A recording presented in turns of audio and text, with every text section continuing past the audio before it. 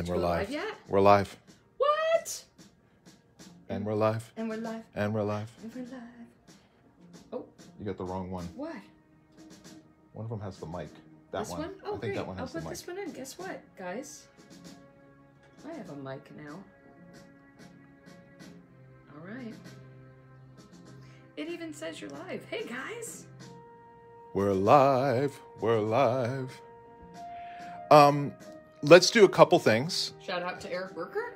Always a shout out to Eric Berker. Hey, Eric, can you hear Ange and I? We're trying a little bit of different technology today, so just shoot us a note and let us know. We think we both have microphones, but we want to know for sure. Let us know what you guys think. Yeah, just give us a shout out. That's what it's all to And to see. I know, I don't want people to miss my on point singing. So, yeah, just give a shout out. If anybody can hear us. Can you guys hear us? We just want to make sure you guys can hear us. Hello, but I'm seeing lots of hellos, but not. Can you hear us? Can you hear us? Maybe not. Oh, loud and clear. Loud and clear. Alfonso? No. Oh, awesome, Eric. Thank you. Great. Perfect. We are drawn. Yeah, turn the music down now because I suspect it can hear us super well. Ange, how are you? It only took a year, almost a year, and we finally figured out how to do it. You know, I would go back and listen to these episodes, and you sound like you're in a cave, like behind the house, in a shed behind the house. You know what? It's okay. It took a year, but we finally did it. We are finally in the 21st century. Took a while. This is Drawn to Fantasy. Hello, Maria in Bulgaria. What? Good morning, Peter in Alaska. What? Today is January 23rd? Is it today 23rd, Ange? I don't even know. Is it? Slurs Day. We're still in that. It is the 23rd today. 2021. What? Even just seeing somebody write 2021 is so weird. We are living in the future. Today is a very special episode for me. I'm super excited about it. You know, we'd have these where we would kind of go along and we'd kind of putter along and do our thing. And then every once in a while, I felt like, I've got an idea for an episode, and we get really excited. So I'm super, super excited you guys are all here today. What a week. Holy cannoli. Couple weeks. It's been a couple weeks since we've done this. And hello, Tanya in France. I mean, I love that everyone is here gathering. Like this international gathering of artists and art lovers. We're coming together because that is the theme this week. Is unity. Yes, absolutely. In fact, what I wanted to do, totally, to be honest with you, Ange, was, you know what you remember way back when, 900 years ago, when people were allowed to commingle and hug each other, and you could have as many people as you wanted in your house? Like right now, we could, there's 84 people watching. We could jam them all in here. All hanging out in our house right now. We could all be in the studio, just hanging out. Hello in Germany. And I would love that. Yes. I love, in the past, we've had, occasionally, they teach an illustration master class up in Amherst College in the summer. And every once in a while, we'd have a few of the artists come over and hang out. You'd cook an amazing dinner. Yes, I usually make my spaghetti and meatballs. That's right.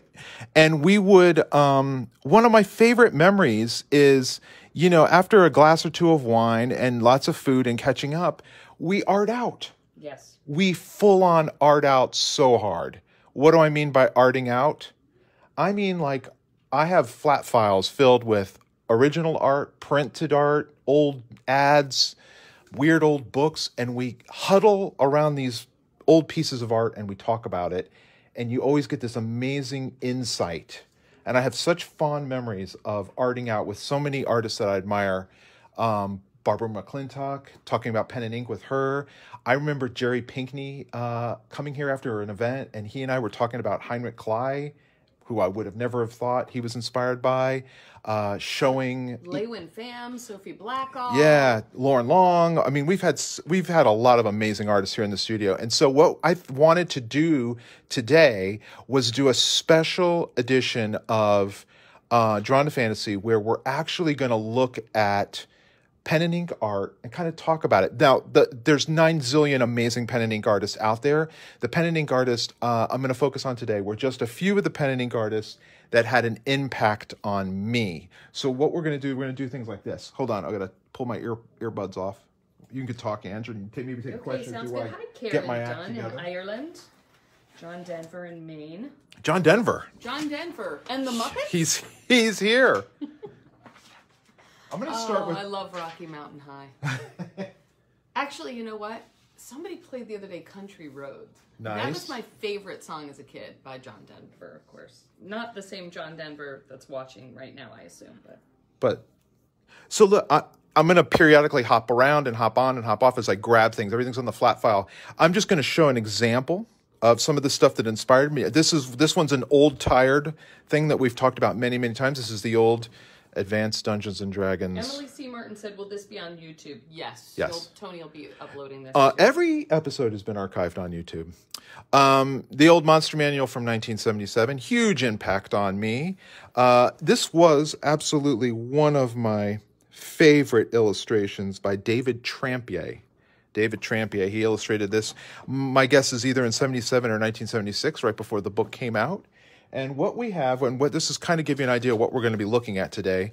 This is a printout, Ange, at actual size of the original by David Trampier. So what this is going to do is allow us to look at this stuff, and hopefully on your screen at home, a much higher resolution than we see in a book. And we can see things like, I can see crusted whiteout where he's corrected. We're looking at the printout at actual size. There's a big glob of whiteout right there. And we can even see some notes. There's some notes here where we labeled it. This 55% is probably how it was reduced. So the idea is to show what pen and ink art I grew up with that I loved, but also let you know, you guys have seen loads of my artwork in the raw. Let's look at some of the other artists and look at it in the raw. What it looked like when it came off the artist's desk. At actual size. At actual size. So here's the big thing with all this stuff. It's all printed out. And I printed it so I don't have to worry about gloves or anything. I mean, we don't own any of the originals I'm about to show you today. This one we do actually on the original, but it's on loan for an exhibit, so I printed it out. But we're going to look at really super high-resolution printouts that I tracked down through museums, through auction houses, through universities, like the University of Connecticut, who loaned us some amazing pieces to share with you today. And we're just going to talk. I'm going to show you guys this art. I'm going to talk a little bit about it, and then we'll just take questions, and we'll just kind of go until you guys are bored. There's a couple things I'm going to mention before we get started. I'll talk a little bit about medium, and I've got some paper here to show you a little bit of how they worked.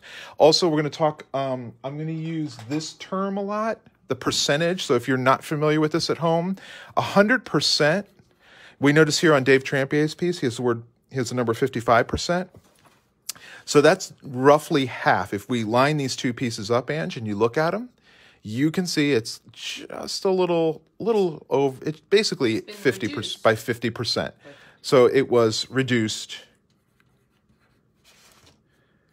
to 55%. If we wanted to print it twice this size, so almost to fill this entire sheet of paper, we would have printed it at 200%. So we're going to talk a lot about that because that's going to come into play a lot when we look at some of this artwork today. So I want to show you a couple from my childhood when I was really starting to draw a lot. This Dave Trampier piece is just great. There's a lot that gets lost. This is an early print of the Monster Manual, and there's quite a bit of detail in there, but you can see just a little bit gets lost. So it's really interesting. So there's one example. I got another one from childhood, Ange, that I remember seeing and being quite fond of as well. This is by the fabulous Frank Frazetta. Frank Frazetta was another big fantasy illustrator of the 70s. Probably many people know him. I love his John Carter of Mars stuff. This one here is a frontis. That means it appeared in the front of the book, kind of to introduce the book, from the gods of Mars and warlords of Mars, with a Frank Frazetta painting on the cover. This is part of all the John Carter of Mars series.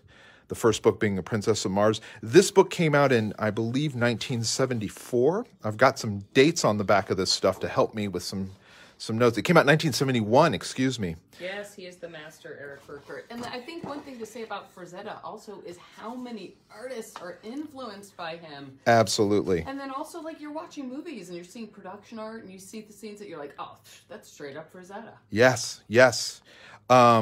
Absolutely. He's influenced so many artists. I was a fan right around the times I was introduced to Dungeons & Dragons and was reading these books. What's amazing is, this is 1971.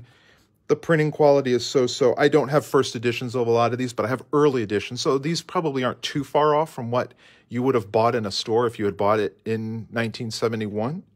And then if you look at the detail on here, you see, Fraz is letting the ink run. You're seeing this graying that's happening in the ink line. I'll talk about that in a second. This is a real master. He understands. He's putting in these just big, thick, brick black shadows, and then kind of building around it. What's going on here, Ange? If you look like on the knuckle and some of these parts, the dip pen that he's using, and I've got one right here, and I suspect he was using a larger than normal. This one's going to be a little wet. I just pulled it out of the bin. It was probably a pen not unlike this that you would dip in the ink.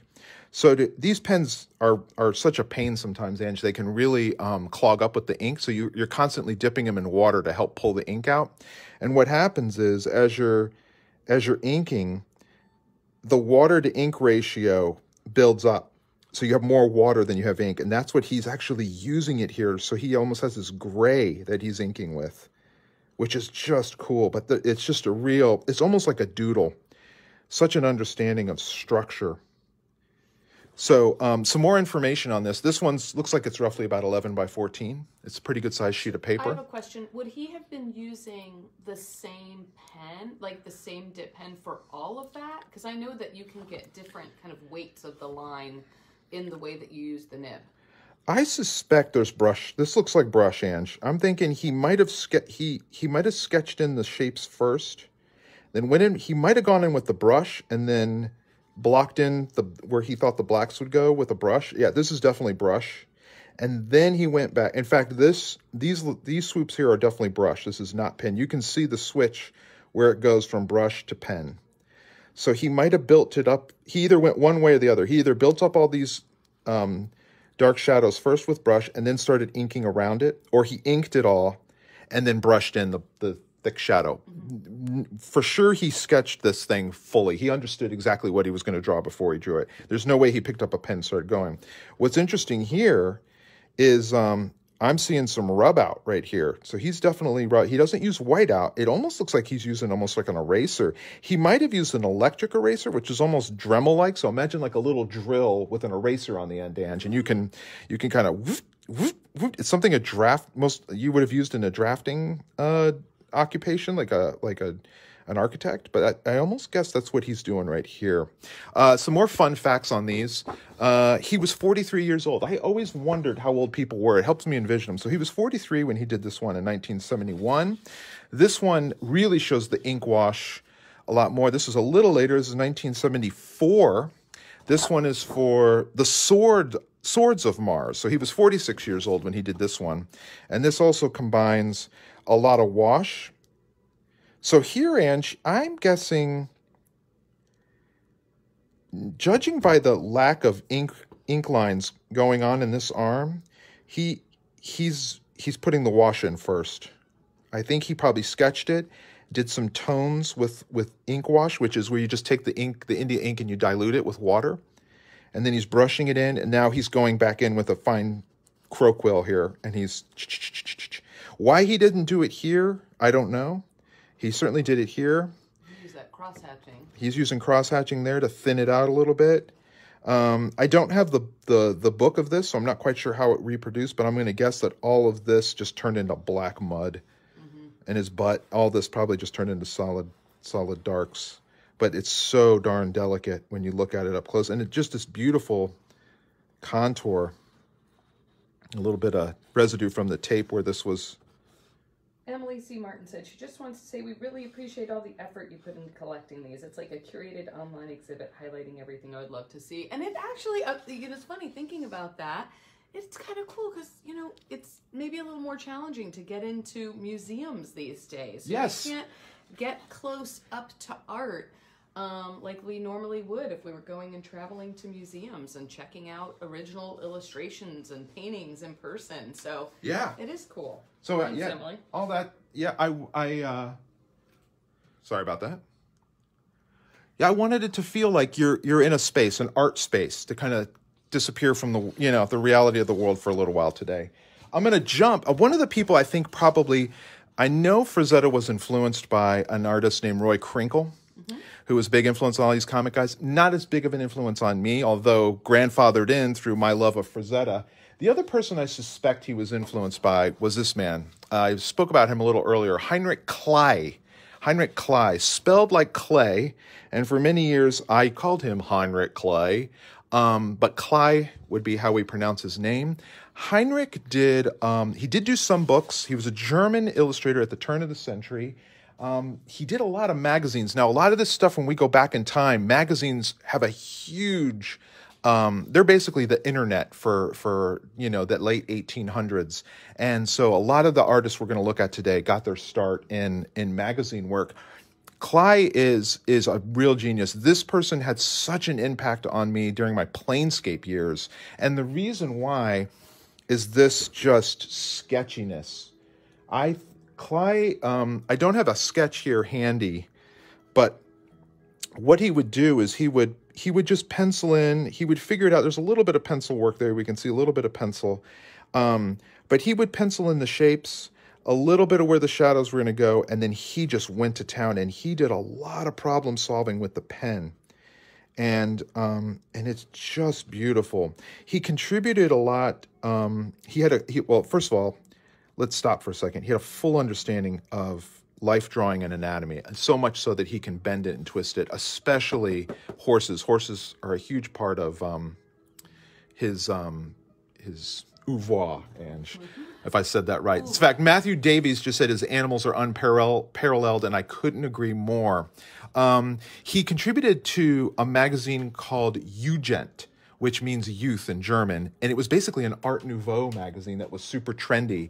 And a lot of these illustrations are from Jugend magazine. So this is one here. This one is called Mode of Transportation, Antique Tramway. He was 48 years old. This was done in 1911.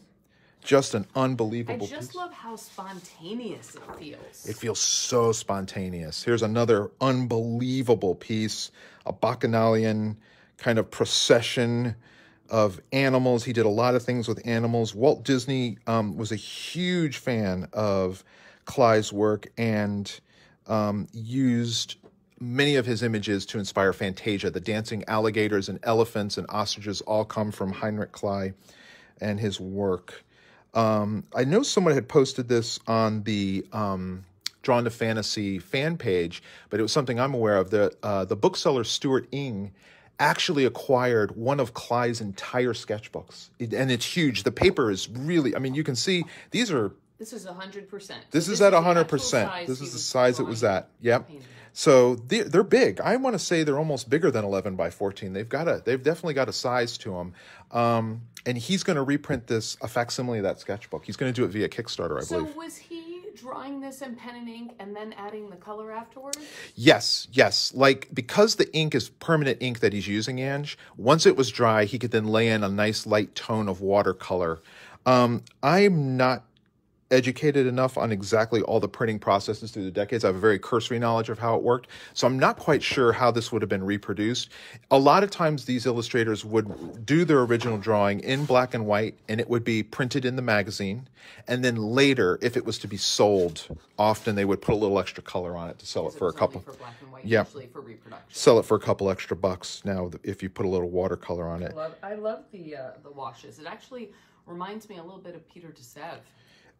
Peter Desev is absolutely influenced by Klei and has a couple originals of his own, some spectacular ones. So big influence on Disney, big influence on me, especially during the Planescape period. Here's what I like. What I think he's doing that's different than Frazetta. Well, similar but different. This donkey is definitely done in a heavy pen. He is just, it's this. This is the sound you would hear while he's working, by the way, as he's going along. All right. Then to create atmosphere and depth, where this guy playing the horn is further back, he's going to switch nibs to a much smaller nib. This is a Hunt's 102. This is kind of the one I swear by.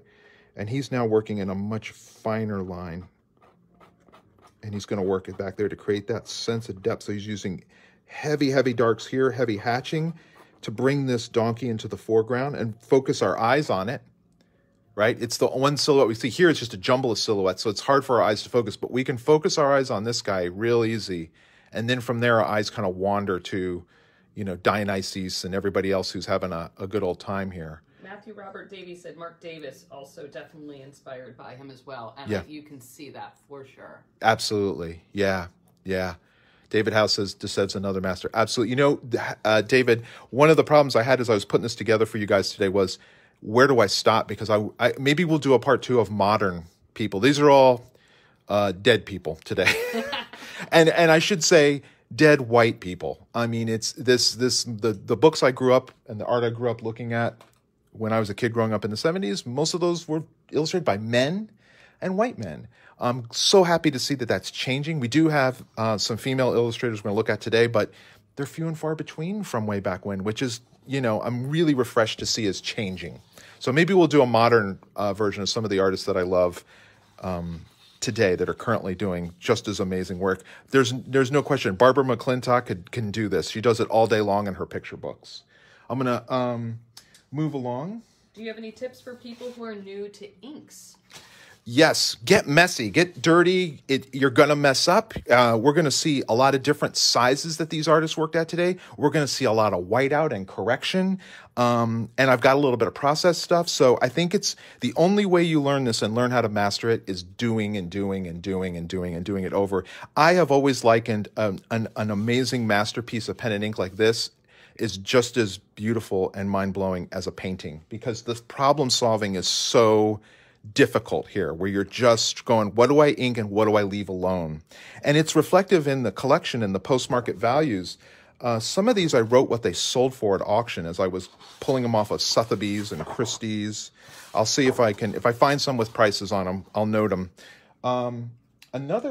Really before Arthur Rackham has a huge impact on me, this man does, Ange. This is Henry Justice Ford, a.k.a. H.J. Ford, not to be confused with the car maker, the automobile mastermind. This is a different mastermind.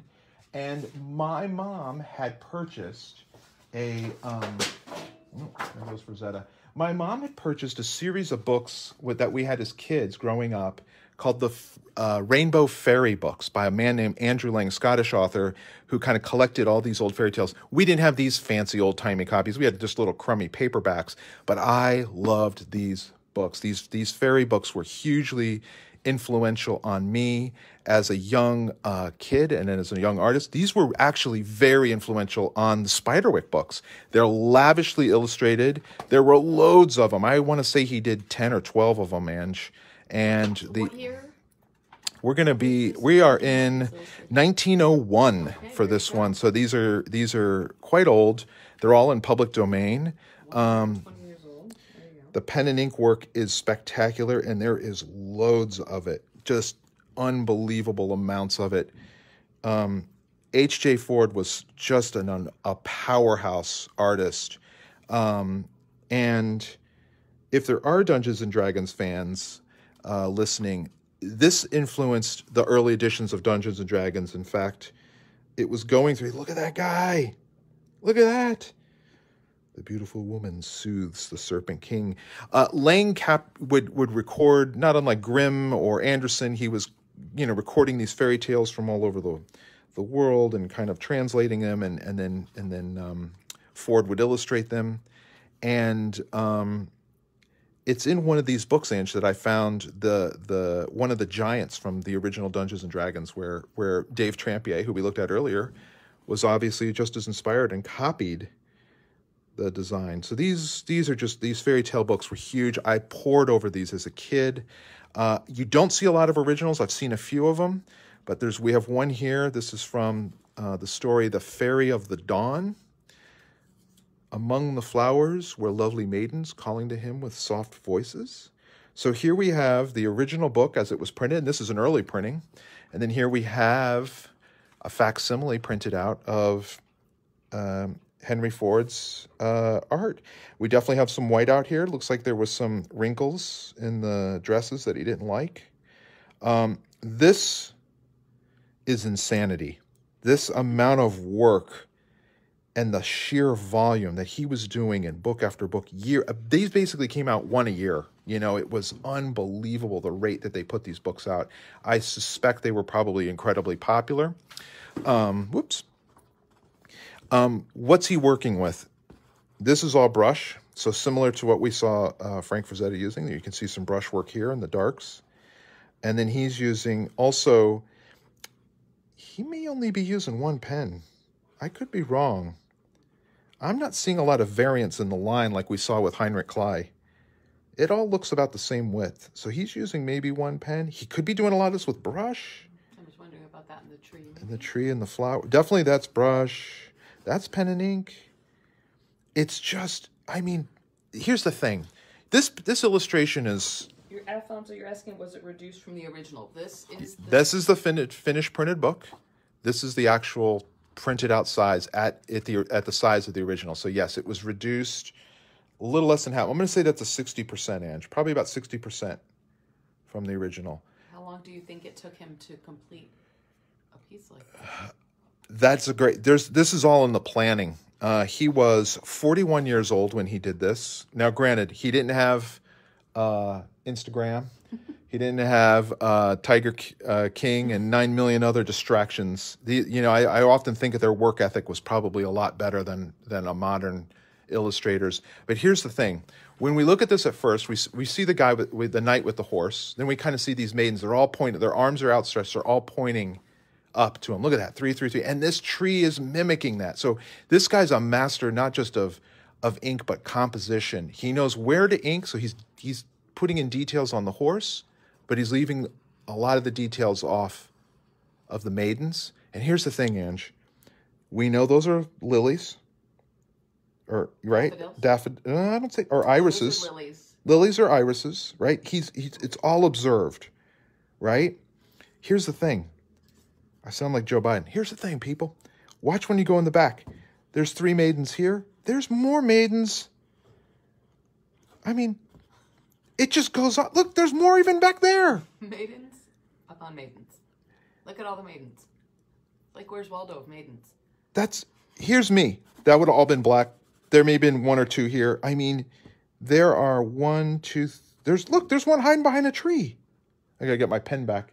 I'll use my pencil here. This reminds me of, like, they would have this image in a magazine in, like, highlights, and then you'd be like, spot the difference. 1, 2, 3. Like, that only has 12 maidens. 4, 5, 6, 7, 8, 9, 10, 11, 12, 13. There's 13, 14 maidens in this picture. Unbelievable. Just the deeper you go. He's got a big heart. No, I can't. Just so much storytelling. Oh, and if that wasn't enough, hand-drawn borders and hand-drawn captions. This goes on in every single one of these books. The man makes me sick. He was so unbelievably talented. I suspect he would have had a big influence on Arthur Rackham, too, because Rackham... and then just, what is that, chainmail? And then and let's put some chainmail and the whole 9. Just an unbelievable piece. Let's jump to, we're looking at some small art. Let me blow your mind. Okay. Let's just mix it up a little bit, okay, Ange? So Tony takes his headphones out. He runs over. He's got everything. He's been working on this for days, just so everybody knows. He's got everything laid out on the flat files. So he's got each artist kind of in piles so he can bring it over for your viewing pleasure. Like a show and tell. We're arting out. We're arting out. It's like you guys are here in the studio with us today. From Get Let me grab ready. one more. Let me grab one more. Oh, come on. This grab one more. blowing my mind. Are you kidding me? Yeah, we're gonna go from small to not so small. This is Ange. This is Charles Dana Gibson. This is undoubtedly a master of pen and ink. Oh my gosh. This is one of his classic Gibson girls. This is this one was, and it's signed. This one was done around 1900. That's when the Gibson girls were quite popular. So he was in his 30s, his early 30s. This to me is pure illustrative magic of what you can create with pen and ink. This is unbelievable. Here's where it gets crazy though, Ange. The Gibson look, this look, he's drawing a lot of society types in his illustration. And I only have one example, only because there's only so many large prints I could do. This is one of the smaller pieces, and I've seen a few of the originals, and they're mind-blowingly awesome. Here's the thing. He's drawing society women, and then he stylizes them, and then this becomes the look that women of the turn of the century, they want this look. They want their hair like this. They want the makeup like this. And it becomes the Gibson girl. And this, it's almost like very rarely do we see an artist, a two-dimensional artist, affect how the real world becomes. But this would have been, you know, if he was on Instagram, he would have had millions of followers. He would have been like a stylist. He would have been a rock star, 30-something years old, and just the idea of doing this. Here's the other thing I love. Look at, like, you get everything. You get the roll of her shoulder. You get a little bit of her bust line and the other shoulder, but he lets you, your brain's filling it all in. Unbelievable. That's what blows me away. I mean, even just from the neck down, you're like, oh my gosh, like the roundness of the shoulders, that silhouette is unbelievable. The sketchiness, there's a little bit of pencil in there that he's using to guide, so it's not like he's, again, none of these guys or gals are picking up a pen and just going. They're penciling it out. He's penciling it out. Someone wanted to know if this is part of the golden age. Absolutely, it's part of the golden age of illustration at the turn of the century, of the 1900s going. Even those wisps of hair right at the nape of the neck. I yeah, mean, but it gets pretty stylized. Like, I was kind of surprised this kind of chunky curl here is kind of interesting around her ears. Here's the other thing. The two things. This is undoubtedly draw from life. So he either had a model pose. I don't know if he used a lot of photographs. There's no, first of all, she's not head on. Her head is tilted back.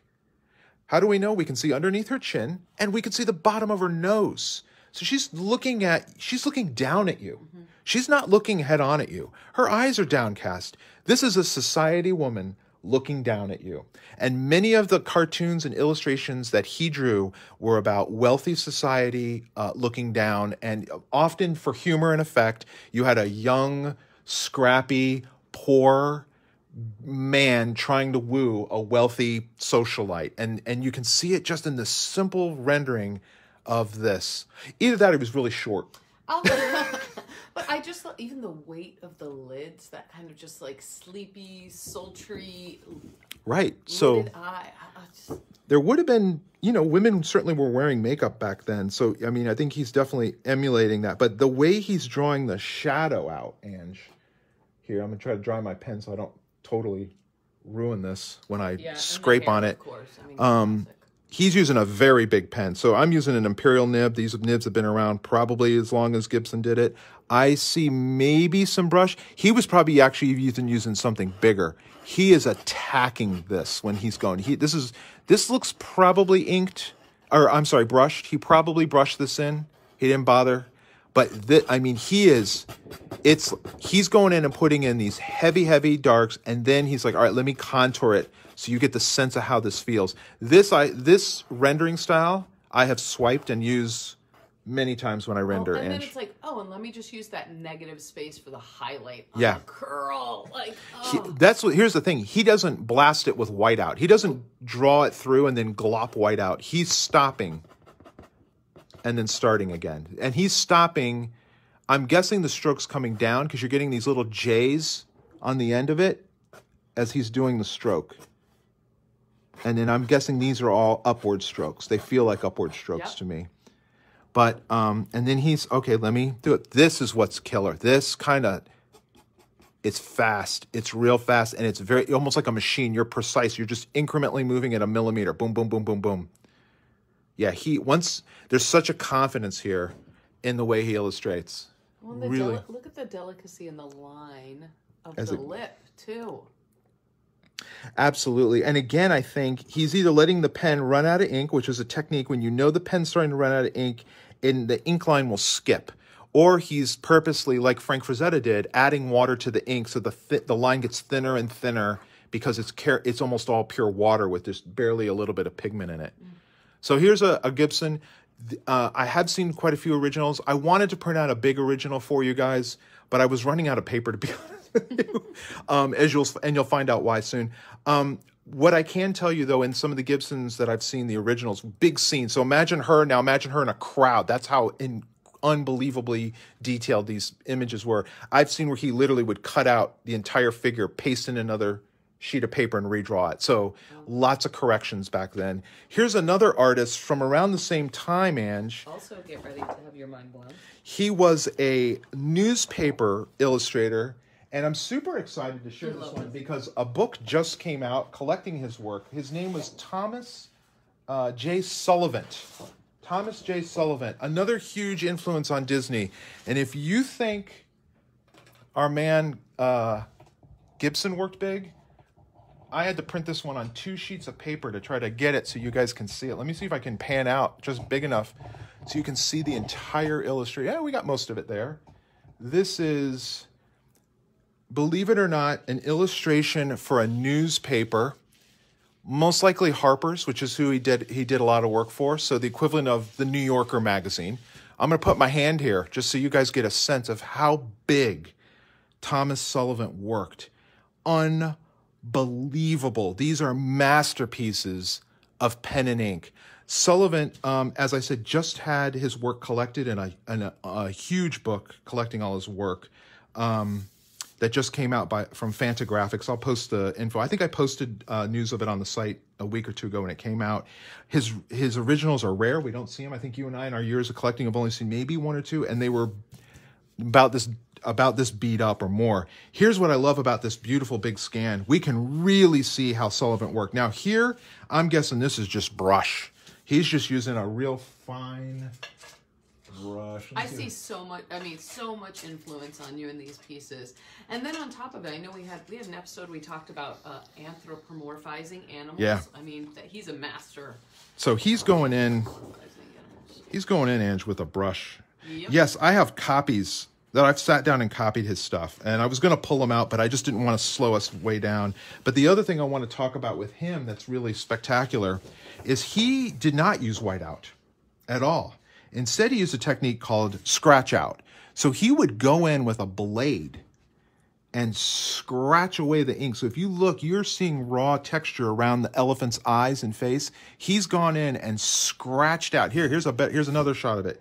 Look here between this rock and the tiger's tail, and you can see the scarring of where he scratched out. Probably was another rock, and he didn't like the way it was interfering with the tail, the silhouette of this tiger. So he's gone in and scratched the whole thing out. This thing is littered with scars where he's either scratched it out or erased it out. Lots of working and reworking. The eye. I love that. This is what makes me the happiest, Ange. I'm always messing up eyes. He gets one eye right, he screws up the other eye. So he scratches it out. Because you're removing permanent ink. So the only way to do it is to go in with a blade and scrape away the ink. And that's what he's doing here. No whiteout. Scraping it away. So much work. These animals reminds me of like in Zootopia. The animals in Zootopia. I would say, well, Disney, here's another thing. So Disney was also influenced by Sullivan as well. There's Sullivan originals in the Disney archive, along with Heinrich Klei. I think Disney just loved anthropomorphic animals. If you don't see Dumbo in this, right? I mean, and definitely, I would say Chris Saunders, who I don't, he definitely is looking at, who came from Disney. He designed Lilo and Stitch. He would have done Bolt, How to Train Your Dragon. I'm seeing shapes and forms that are very reminiscent of Chris Saunders' work here. This is a... yes, Animalia. Yeah, yeah. Just an unbelievable opportunity. I also like this right here at the bottom. That's a pinhole, and he's just sat and doodled on it. Just probably, maybe on the phone, not sure. Sullivan was, I didn't write the dates on this. This one was undated. They didn't know what year it was from. My hunch is, though, he was active into the late 20s or early 30s. So again, golden age of illustration. He would have been a contemporary with Gibson. And one of his biggest contemporaries was another illustrator who had a tremendous influence on me, a man named Arthur B. Frost, A.B. Frost. A.B. Frost and Sullivan knew each other. They were friends. Frost would go on to illustrate. One of his first books he illustrated, Andrew, was a Lewis Carroll story called, I believe, Phantasmagoria. It's a ghost story. He would go on to illustrate the Uncle Remus books. They were incredibly successful and popular. He did a lot of images of sporting and sports fishermen. I mean, but what I wanted you, these are two people who are working side by side, who know each other. This is a panel of a cartoon. So Frost did a lot of cartoons with multiple panels. This is leading up to Winsor McCay, who's getting ready to do Little Nemo, or they're all living in the same world. So this is one of, I believe, 8 panels. So he would have done these in a sketchbook. And when I looked at the archive, there was every page of the sketchbook had a panel on it. This was called Mulaney's Mully's Cow. It was done in 1892. Frost was 41 years old when he did this. So here's the thing that happened that affects both of these artists, Ange, during their lifetime. Muybridge, the photographer, does the famous photograph of the person running and the horses running, and we see those frames of the people running and moving in time. And it was a sensation, and it has a tremendous effect on artists like these two who are all about, let's capture movement in our art. And this here is the roots of animation. This is the beginning. This is leading into the beginning of really dynamic animation. Frost, believe it or not, would have used a very small pen. He's very sketchy. Another one, this is what I love with Frost's work. This little it's grass. It's very, I love how he's getting the nib, making sure the nib's good to go. That's a great indicator here for us of what kind of nib he probably was using, because you can see he's testing how thin it can go and then how thick it can go based on how hard you press down. Just a real master. This kind of, just all this vertical gives it so much height. A beautiful draftsman. I loved his work. Very influential on Spiderwick, actually. I know we talk about Rackham a lot for Spiderwick, but really if you look at the rendering style, there's a lot of A.B. Frost in my rendering style for Spiderwick. All right, I'm going to grab some more. You guys enjoying it, I hope? I think they're digging it for sure. Okay, good. I'm excited to see who's next. All right, well, let's, we're moving forward in time. Let's go from very, very big to very, very, tiny. Tiny, tiny, tiny. Oh, awesome. You guys are loving it. Great. Good. Dare I say, Ange, we're going to go from very, very large to very, very small.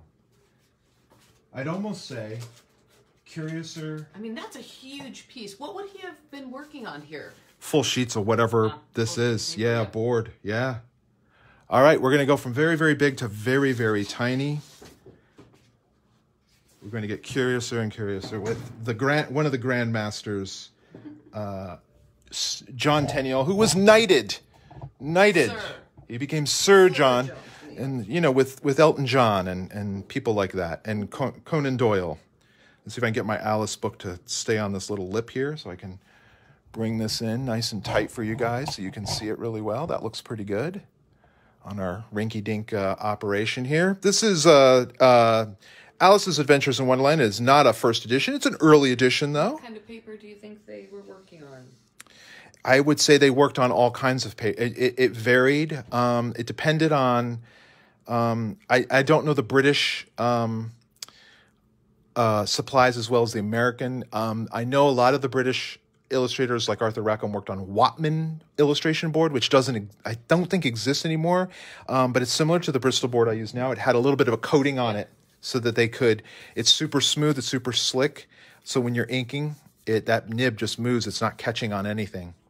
This is probably one of the most famous. This is probably the most famous children's book of all time, Ange, if not one of the most famous books of all time. Everyone knows Alice in Wonderland. Everyone, myself included, have grown up with. If you're a fan of Alice, probably grew up with Sir John Tenniel's beautiful drawings. But here's the thing. These finished images that we see in Alice in Wonderland are not executed by Tenniel, though he is the one who is credited with illustrating, because Alice is one of the older books. This is from I believe 1865 is when the first Alice book is done. I think 1867, 68 is when the second Alice book comes out. Tenniel worked for a magazine called Punch in London, which is, kind of a funny satire. Think of Saturday Night Live in a magazine, like National Lampoon, things like that. Very, very popular. Often lampooning Politics and everything else. Yeah. So when he was hired to illustrate Alice in Wonderland, he had a working relationship with woodcutters. And these engravers would have made the wood blocks that would have been used for printing. So this would have been set like an old, when you see the rows of wood, of the type and everything set with wood blocks, and this would be a little wood block print, and they're printing off the book. We've got a lot, he's incredibly archived, so we've got a lot of neat stuff I can show you here. This is at 100%. So Tenniel's working in probably the equivalent of a Moleskine sketchbook. Where did you pull these images from? Just curious. These came from a variety of sources. So the Morgan Library in New York City has quite a collection. The British Museum has some elements that we're going to see as well.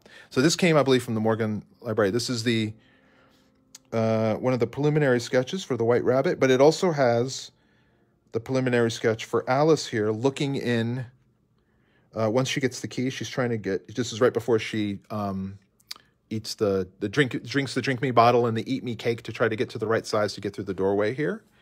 When she goes down the rabbit hole, so you can see a little sketch here where he's trying to figure it out, as well as a little looks like a little pen and ink on top of probably a pencil drawing of the White Rabbit. He worked incredibly small. Once he had that sketch down, Ange, the way he was ready for it to go to press, he would trying to do this here without. I mean, that original little drawing of the White Rabbit, that looks what, 3 inches? Well, yeah. I mean, it's so tiny. Guess what it is? 100. Well, it's 100%. He had to work 100%. He had to work 100%. There was no enlarging or reducing here. This had to all be done at actual size. And to show you what I mean, let's go back to Alice here, trying to get through the darn door. Where is she? We lost her. There she is. Here is Tenniel's final drawing. This is his final drawing for this illustration. And you'll notice a couple things. One, it's backwards. Mm-hmm. 2, once we get right on top of it, it is in pencil. It is in pencil on paper. It is a pencil drawing. This is the final illustration that Tenniel would have done. Well, actually, I take that back. There's one more step. The next step Tenniel would have done, once this sketch was approved, this final drawing, he would have transferred it to a block of wood, traced it onto a block. So this drawing then, with the final version of his drawing that he would complete, would have been on a block of, I think, basswood is what these really finely grained wood. Okay? Then the engravers took over, the DiTerlizzi brothers. The DiTerlizzi brothers would then do an engraving, and from that engraving, they would print.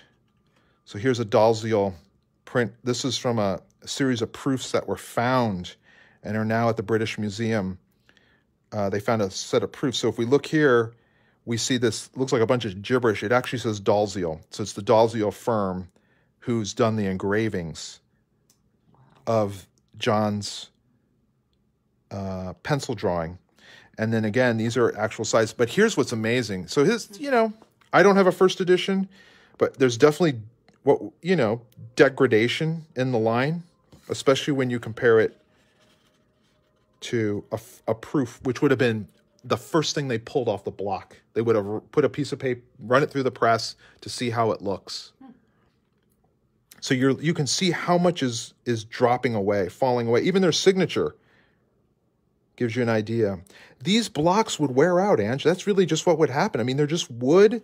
They would use a process called electrotype, which is basically where they would make a mold of the wood engraving in metal, like I'm guessing a copper, and they would use that. But even those metal plates would wear out. So see, Emily C. Martin said, I thought they were metal engravings. Yes. Well, it would have been a metal on top of a block of wood, though. I did do a little research. I couldn't go too deep because we're covering so many, but it sounded like there was a discussion between when the Dalziels were hired to do this, whether Carroll wanted it in wood or in metal. And Carroll, I think, chose wood, which they said in the end was a smart move because the wood actually lasts longer than the metal. Or I've got it backwards. The metal lasts longer than the wood. I'm not sure. But whatever it was, because they did not anticipate the book to be such a huge sensation, what Carroll chose was quantity over quality. Whatever he chose didn't have the highest quality, but was able to last longer in the printing process, if that at all makes any sense. Tenniel was... I have the info on that. He, 1865, he was 45 years old when he illustrated Alice in Wonderland. He would have been hugely successful. I don't know if he was knighted yet. I'm not sure when he got knighted or for what reason. I can assume it was probably for his contributions to Punch as well as Alice in Wonderland. I have one more. There's loads of examples of his work on the internet that you can find. Morgan Library, as I said, has an incredible... This was always my favorite character, as Ange will tell you, the Mad Hatter. Here he's singing Twinkle, Twinkle, Little Bat. I have the sketch here. Here's the sketch of the Mad Hatter for Twinkle, Twinkle, Little Bat. What I love about these process sketches is you get these little bits going on the side, which is just sorting stuff out. These sketches are for later illustrations. There's a scene later with the Hatter holding a cup of tea. And I believe this is probably a bow off the White Rabbit. So, again, we see it. What's interesting here is, again, I don't have a first printing of the book. So his signature, his monogram here, the JT, John Tenniel, probably was in the final edition. But here all we got is the Dalziel's note. Here's the engraver's proof for this. Let's switch it up here so you can look. So you guys can see these side by side. And we can see the engraver's proof next to a final printed version. Again, a lot of loss of kind of a degradation. But, Teenage Tony was copying out of this book a lot, copying these old Tenniel drawings and mimicking this cross-hatching technique. So this technique that he used actually leads me to a demo. Here's another early. So we have a couple stages. I don't know if this one I printed at the proper size. Let's check. Where's Advice from a Caterpillar? Here it is. Very famous image. I was hoping to find the final image of this one, Ange, but unfortunately, all I could find was the sketch. Yeah, it looks like it's about the right size, maybe a little bigger. This looks like probably his preliminary sketch, and then he would have done the hard drawing afterward to prepare it for the engraving. So this is what he would do, Ange. This is amazing that they have this information out there. So once John Tenniel knew what he was going to do, and he needed to keep these lines almost like instructions to the engravers. The tighter the line, the more information, the more he's controlling actually what they engrave. So how did he do it? Believe it or not, it took a while to get. He did it with a 6H pencil. This is a very extremely hard graphite pencil. We're going to zoom in a little bit here, see if we can actually do a little demo a la Mr. John Tenniel. I'm going to attempt to draw at the size of Mr. John Tenniel. Let's see if I can pull it off. I don't know if I can, but I'll give it a go. This process was exacting, not just on John, because he was blind in one eye from a fencing accident. Wow. How very amazing. But also, these guys would work. I'm not even going to be able to do this without putting my nose to the paper, but I'll give it a go. These guys, I mean, that face is so tiny. And I'm using the same pencil he'd use. It's not even a mechanical pencil, Ange. It is so, like, I'm going to press down as hard as I can just to give you a sense. That's me pressing as hard as I can. For contrast, here's a number 2 regular. See the difference in line quality? Oh, here's a number 2. I'm pressing down as hard as I can on this number 2, right? If I use a light touch, I can do some fine lines. However, it's smearing. See, I can smear it. This is the 6 hardness that Tenniel is using. This is me pressing as hard as I can, Ange. Wow. Okay? Barely any movement of the graphite. This is why John used this. So what is he doing? He's inking with a pencil. I included him in our Masters of Pen and Ink because he is working just like any artist who would ink. I'll try to do so he's doing like this. It's what I read was the woodcutters and the people that would work at these firms would lose their eyesight because it was so unbelievably exacting.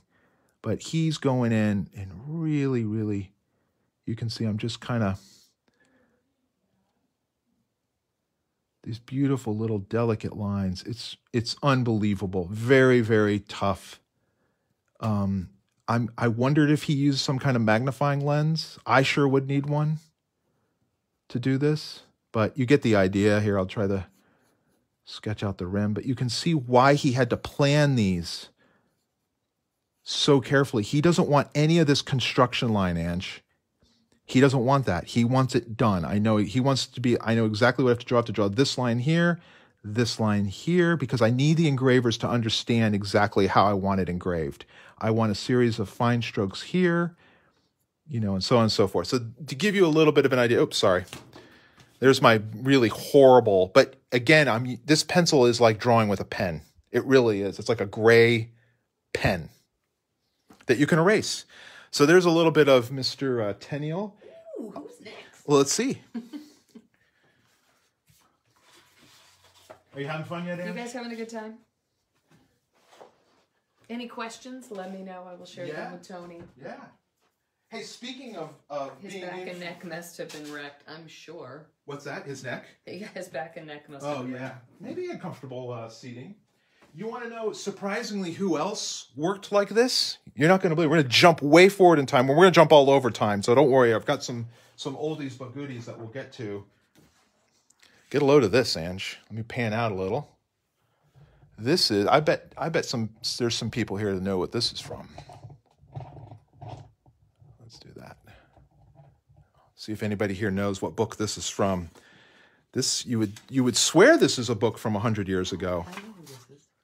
You would swear it. Look at that fine hatchwork. Very similar to Mr. John Tenniel. You would swear this had been inked 100 years ago. This is, I didn't write it on the back. This is from probably the early 60s, late 50s, early 60s, 1960s. This is from the master himself, Maurice Sendak. This is from A Kiss for Little Bear, one of the Little Bear books. You know what gave it away for me looking at that? That wall. That wall. Something about that wall, the way he drew that wall. Is why I chose this piece and the next Sendak piece I'm going to share with you all today. I didn't realize how much of an influence Sendak had on me until you look at how Sendak crosshatches. And how he crosshatches are these little patches. And I do that all the time, and I didn't even... You give yourself a little pat on the back for how you track down these images. Give a little shout out. This one's pretty... Yes, we want to give a shout out to our friends at the University of Connecticut, actually.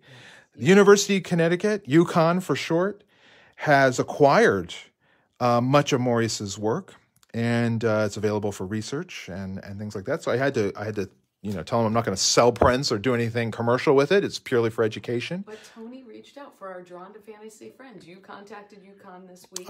Yes.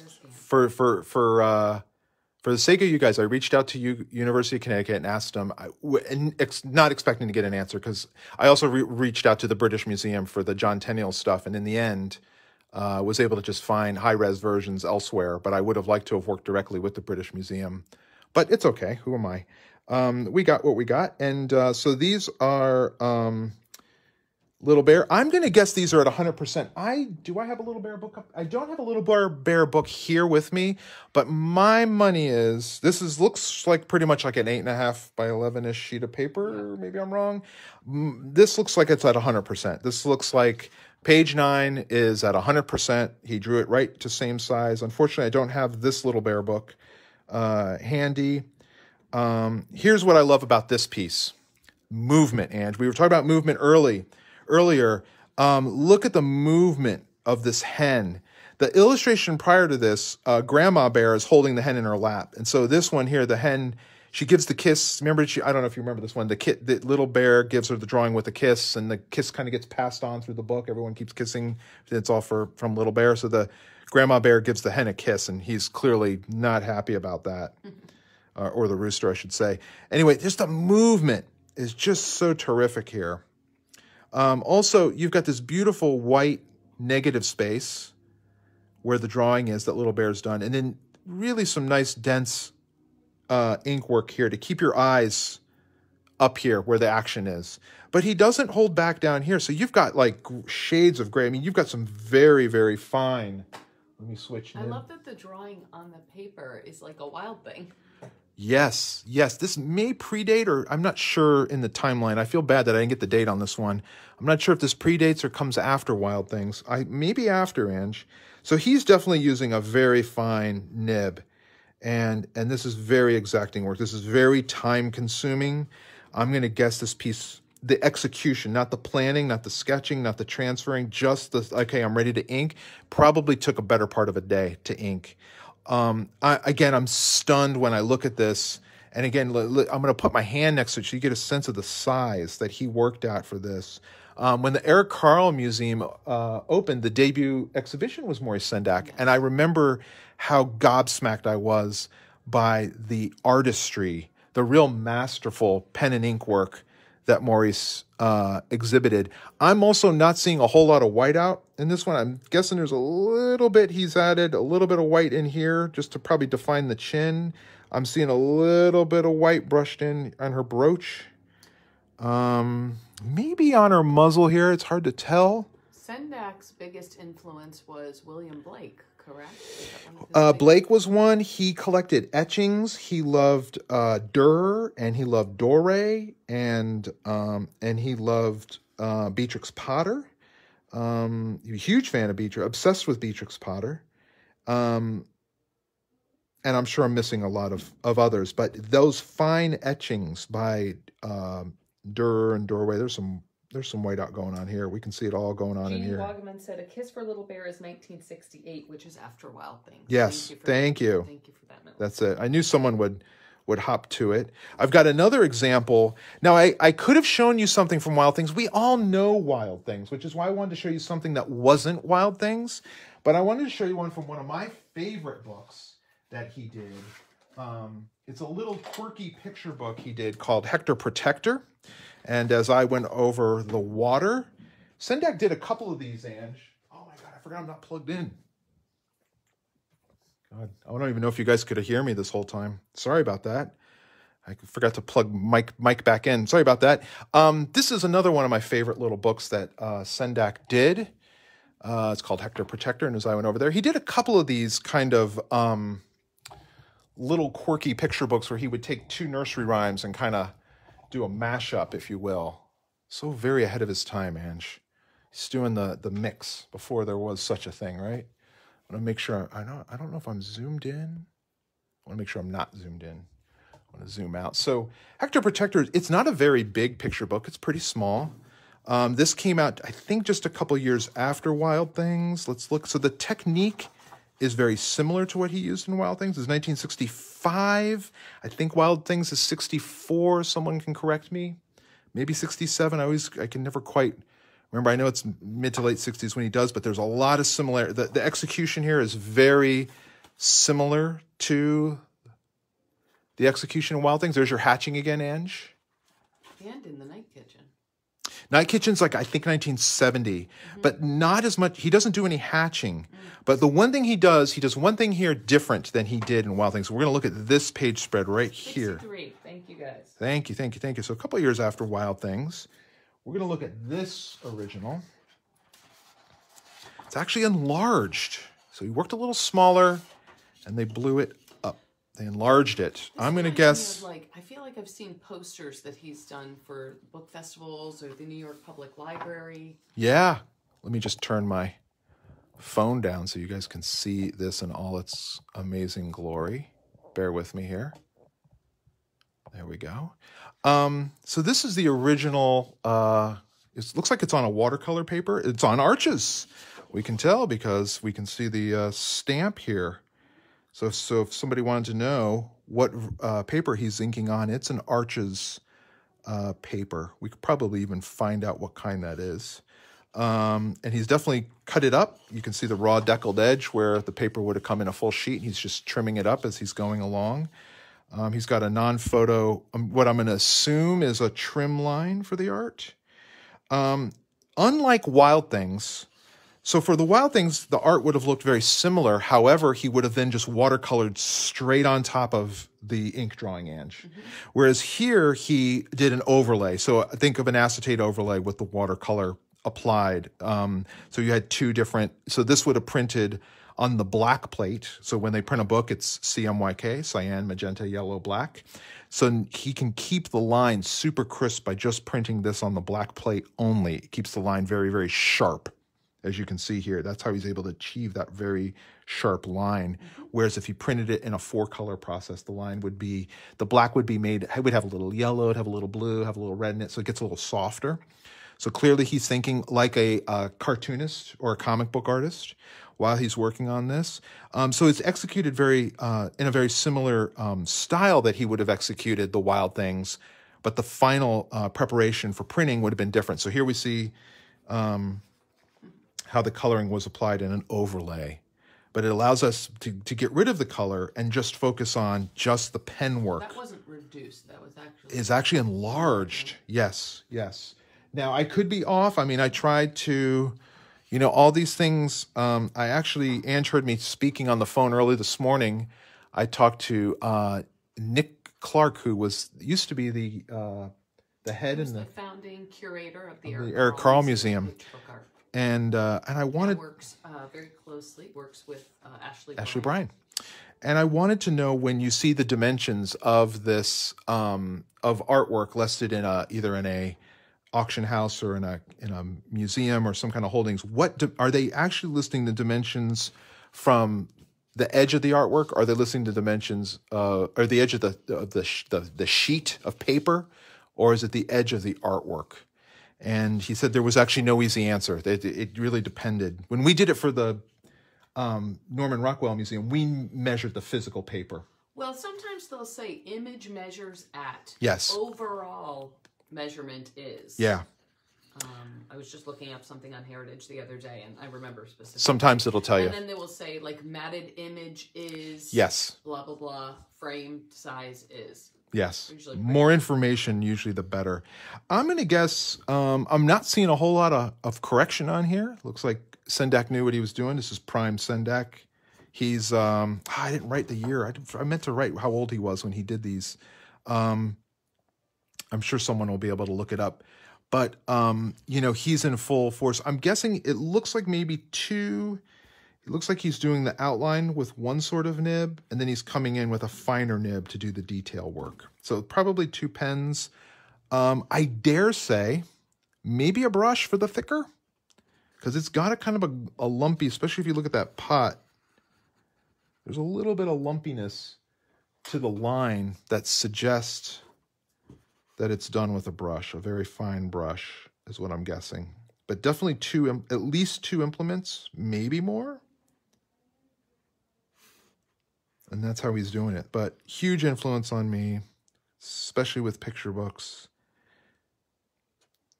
There's not a lot of people who can do it like this these days. Barbara McClintock comes to mind. Sophie Blackall comes to mind. Brian Floca comes to mind. Some pretty terrific illustrators out there. All right, I'm going to switch gears. Oh, you know what? I got a good one. Hold on. Ooh. Who's next? Who's next?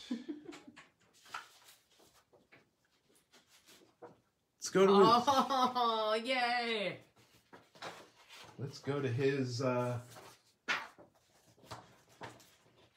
Should I just put this out? Yeah. Just start with that? Up there. One of my all-time faves. I feel like we're zoomed. Ah, I knew it was zoomed out. There we go. I knew it zoomed in. There we go. Good. There it is. So good. One of the best. A classic. They're all good. You're right, Kevin. Yeah, we're trying to just show you a contemporary of Maurice, probably maybe a little bit earlier than Maurice, was Garth Williams. Garth illustrated a lot of famous books for young readers. This being probably the most famous book of all.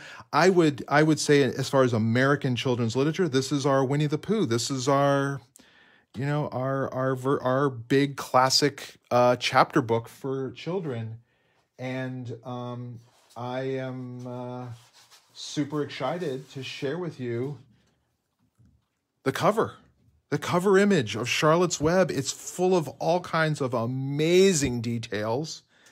Fun, interesting note. Pretty much all of the Garth Williams estate original art was sold at auction. Yep. Gosh, what, 8, 9 years? Yeah, quite a bit. Years ago? I'd have to look up. So, I mean, this is amazing. This is, I assume, a scan from Heritage Auctions. Yep.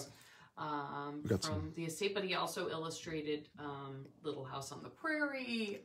Stuart Little, The Rescuers, Cricket in Times Square. But I love that you can see all of his notes around this. We're going to get into that big time. It's really, really amazing to see this. This is one of the larger pieces from Charlotte's Web. The other originals, we're going to look at another one. They were a little smaller. This, that title treatment. How about that title treatment? And he's got notes here, which I got to get a lip for this thing here to hopefully it'll stay. So he says, I don't know what VB, but he says red letters on the shine for Charlotte's Web. Well, they didn't follow that. Red on the cover for Stuart Little, green letters on the cover for Garth Williams. They did that. So they did it. So if you look here, they used red for Stuart Little and green on Garth. And that's according to his notes here. He did do Trumpet and the Swan as well. That's right. He's got Harper on the side. Yeah, it looks like they kept that, but they changed it to Harper and Row. So this might be a later printing. He's got the little Charlotte on the spine, which is all there. You can kind of see how he... Oh, he's talking about the spine.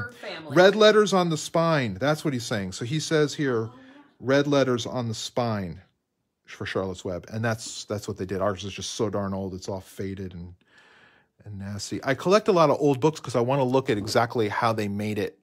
I want to look at the kerning and the lettering and all that kind of fun stuff. But there's not a lot of whiteout.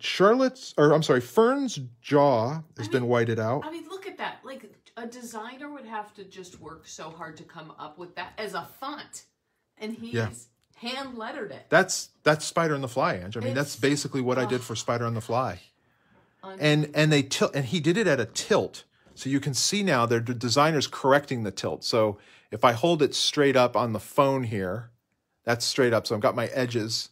And then you can see the angle here where the designer's like, yeah, we're going to take that. We're just going to tilt it and make it a little more straight. And that's what they end up doing in the final. See? Garth used a ton of whiteout. Loads of it. He's got all kinds of notes. This was the Eric Carle Museum. After the Charlotte's Web auction, there was an auctioning, as Ange said, of his work. The Eric Carle Museum had an exhibition of it. And it was so amazing to see all the artwork in one room. It's something that should have been done during Garth's lifetime, as far as I'm concerned. So this iconic piece of American literature has now, all of the original artwork for it has dispersed to the four winds throughout the world. Garth did this in 1952. He was 40 years old, Ange, when he did this. I'm hoping some of our younger listeners, I don't think age is a huge factor for some of these. I think there's gained understanding of anatomy and observation and the ability to draw without really thinking. He's not, you know what I mean? Like the thinking's done. He's just drawing now at this point. But I hope everyone can see that, you know, a lot of these, they're not, aside from Gibson, who was 30, most of these artists were in their 40s or older. I actually had this conversation. I did an online event last night. There was a woman Pat Zietlow Miller, who is an author, and she said she wrote her first children's book, I believe, at 39. There you go. I was like, you know what? Julia Child started cooking at 40. Eric Carle wrote and illustrated The Very Hungry Caterpillar at 40. There you go. There you go. One of my favorite illustrations, when the Charlotte makes one of her first signs, and we have the original for this. All the originals, by the way. White out or white ink? No, it is. Oh, I think it's white out. There's no white out on this one, but there were loads of it on some of the others. I mean, this is basically an 8.5 by 11 illustration, and even then, it's a little larger than the final. Obviously they reduced it. I don't know if Garth's intention, because the trim size looks very similar to the trim of the book. If I line... Guys ready for part 2? I'll plug this in. Oh, okay. Let's see. I'm going to plug us in real quick, Ange. All right, we're back. Holy cow, we're back. That was some f***ness. You guys, I think we did break the internet. Here we go. Hello again. Give everybody. Let's take some questions. We'll give you guys a minute to get back. Yeah, let's take a couple. We can take a couple questions. We're not, full disclosure, I got a new phone this week. My other phone had been acting up. It was a fairly new phone, but I was having problems with it. And I've probably had this new phone, 2 days? So it could be just a weird... No, not even 2 days. You just got this yesterday. I got everything migrated yesterday. You're right. So it could be, it's just glitchy. It just dropped, and we couldn't get it to go back. It couldn't see the live option. Whatever. We're here. We're back. And sorry about that. Anyway, we were building up to the big three, some of my most favorite of all time before we call it a day. So we were talking about Charlotte's Web, and I'll wait. You want me to wait a little bit, Ange, before we get up there? Take some questions. If you guys have any questions, let us know. Yeah. And Tony can be... Yeah. So my question is this. So somebody sees all this, they're super inspired. Yep. They want to start working with pen and ink. Yep. They've never worked with pen and ink before. Yeah. What is the best tool to start with? I even to this day, Ange, I still love a ballpoint pen. I still love my... Which, by the way, was a Shel Silverstein favorite, right? He worked with just ballpoint pen, like big pens. Yep. But you use what is that? I use a Pilot Precise. It's extra fine. Here's why I like it. I mean, I've used the dip pens that I'm showing you guys. I did all the Spiderwick books with dip pens. I've done other books with dip pens. All the D&D work, a lot of it I did with dip pens. But this is fast. I don't have to deal with dipping and drawing. I just draw like crazy. But that said, I have to say, having looked at all this art this week, I'm inclined to go back to the dip pen. I think you find what works for you. What I really wanted to show you was, even though these are older illustrators that had pen, not big pen, that had an impact on me, they worked at all different sizes. Some of them worked in different media. A lot of them worked with the dip pens. I'm guessing that's what Garth's doing here. He's using a dip pen. What I was thinking, Ange, before we got cut out here, was I'm looking at these what they call non-photo blue lines. So this is drawn in a light blue that the camera would not have seen. This shade of blue, it's almost like a green screen, Ange, in a way. this it just tone, drops out. it would drop out. So when they were taking, probably what they took for these was a photostat, which was a type of photograph that was just black and on white paper. And it's super highly contrasty. And they would have used that to make the printing plate for this book. So this blue line wouldn't have shown up. But when I look at that blue line and I look at the actual size of the pages, if you look here, you can see it looks like Garth actually wanted this thing to print larger, and they reduced it. Or this version of the book, it's just reduced. Question, was he doing a pencil sketch of this first? Yes. Yeah. We're looking at finished pieces. I don't have... This was where I had to draw the line. Like, we're looking at just finished art today, but maybe we'll do one where we break it down really into process and show, like we did with the John Tenniel, like we can see some sketches, we can see some... We can look at the book, we can look at the... We can look at the work along the way, some of the process. But, you know, this is... Garth did a lot of sketching in pencil. A lot of sketches. We could do a Garth Williams episode because we were able to get some of his sketches and book dummies in these auctions, which are pretty neat. I have one other Garth Williams piece, another pretty iconic one to share with you. Did I bring it over? Is it buried over here and I didn't realize it? Hold on. Wait for it. It's a good one. Ooh, which one? Now I'm curious. Okay, hold on. Let me grab it. Okay, great. Okay. Oh, yeah. There it is. Yes, so when I say that the Garth Williams estate sold Garth's original illustrations, I mean everything went to auction. Every sketch, book dummies, drawings, pen and ink, finished artwork, paintings, covers, study, all of it went to auction. So you can actually find some of it. Sometimes it'll even pop up on eBay. On the second market with on eBay. Yep. You'll see drawings. I will tell you to keep an eye out because some of this artwork, both Garth Williams, Sendak, as well as Sendak and Dr. Seuss, we definitely have seen a lot of forgeries. Because there's a lot of money to be made in collecting original illustrations from a lot of these great artists. That's right. So this is a very famous character that he illustrated in a book also written by E.B. White. This is Stuart Littleange. Look at this thing, just such an iconic image on this little sheet of paper. I mean, look at this thing. I'm guessing it was looks like, yeah, see, it's the same size here, so he might have trimmed the paper. Is that his whiteout? Did he change his... All right, so yeah, so here we go. I wanted to show you one. I wanted to take a very iconic image like this one of Stuart and show you how much correcting is going on. Look at that from the... let me grab my pointer / crow quill.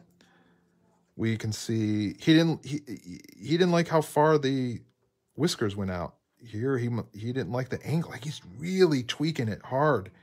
All the muzzle and the nose, all around the eye and the ears, a lot of second thinking. He must have, this is either maybe an early one in the process, or he just was having an off day. I'm not sure. There's a lot of correction going on in this one. Maybe he knew it was a very iconic image. I will say. He did this one in 1945. He was 33 when he did this, so he was a younger artist. He's looking backwards over his shoulder, but his body looks like it's forward. It is. It's the neck's broken. It'd be impossible for him. But I mean, again, it's kind of a human body with a mouse head. But that's kind of the appeal of Stuart Little. Absolutely. Just so cool to see this and to see such an iconic image and then see all the correction. Makes you feel good. You know, it's like this master, and then you're like, oh, he's human. Exactly. I'm guessing he's using a pen nib, not much smaller or larger, about the same size as this crow quill, this 102, to ink it. Hello, Tom Hoffelder. Hey, Tom. So there you go. There's a piece from Stuart Little. Anthropomorphic animals was something that Garth could do very, very well. But there are some other masters of anthropomorphic animals, and one of them I'd like to share with you. Ooh. I like how you're just teeing it up. Little intro. Another, going from something very big. Oh, yes. A true master among masters. This thing's not going to stay up here, is it? Stay! Here, hold on. I balance my... All right, it's going here. Oh, I'm super excited. I know, we need to get you a little shelf there at the bottom. I know.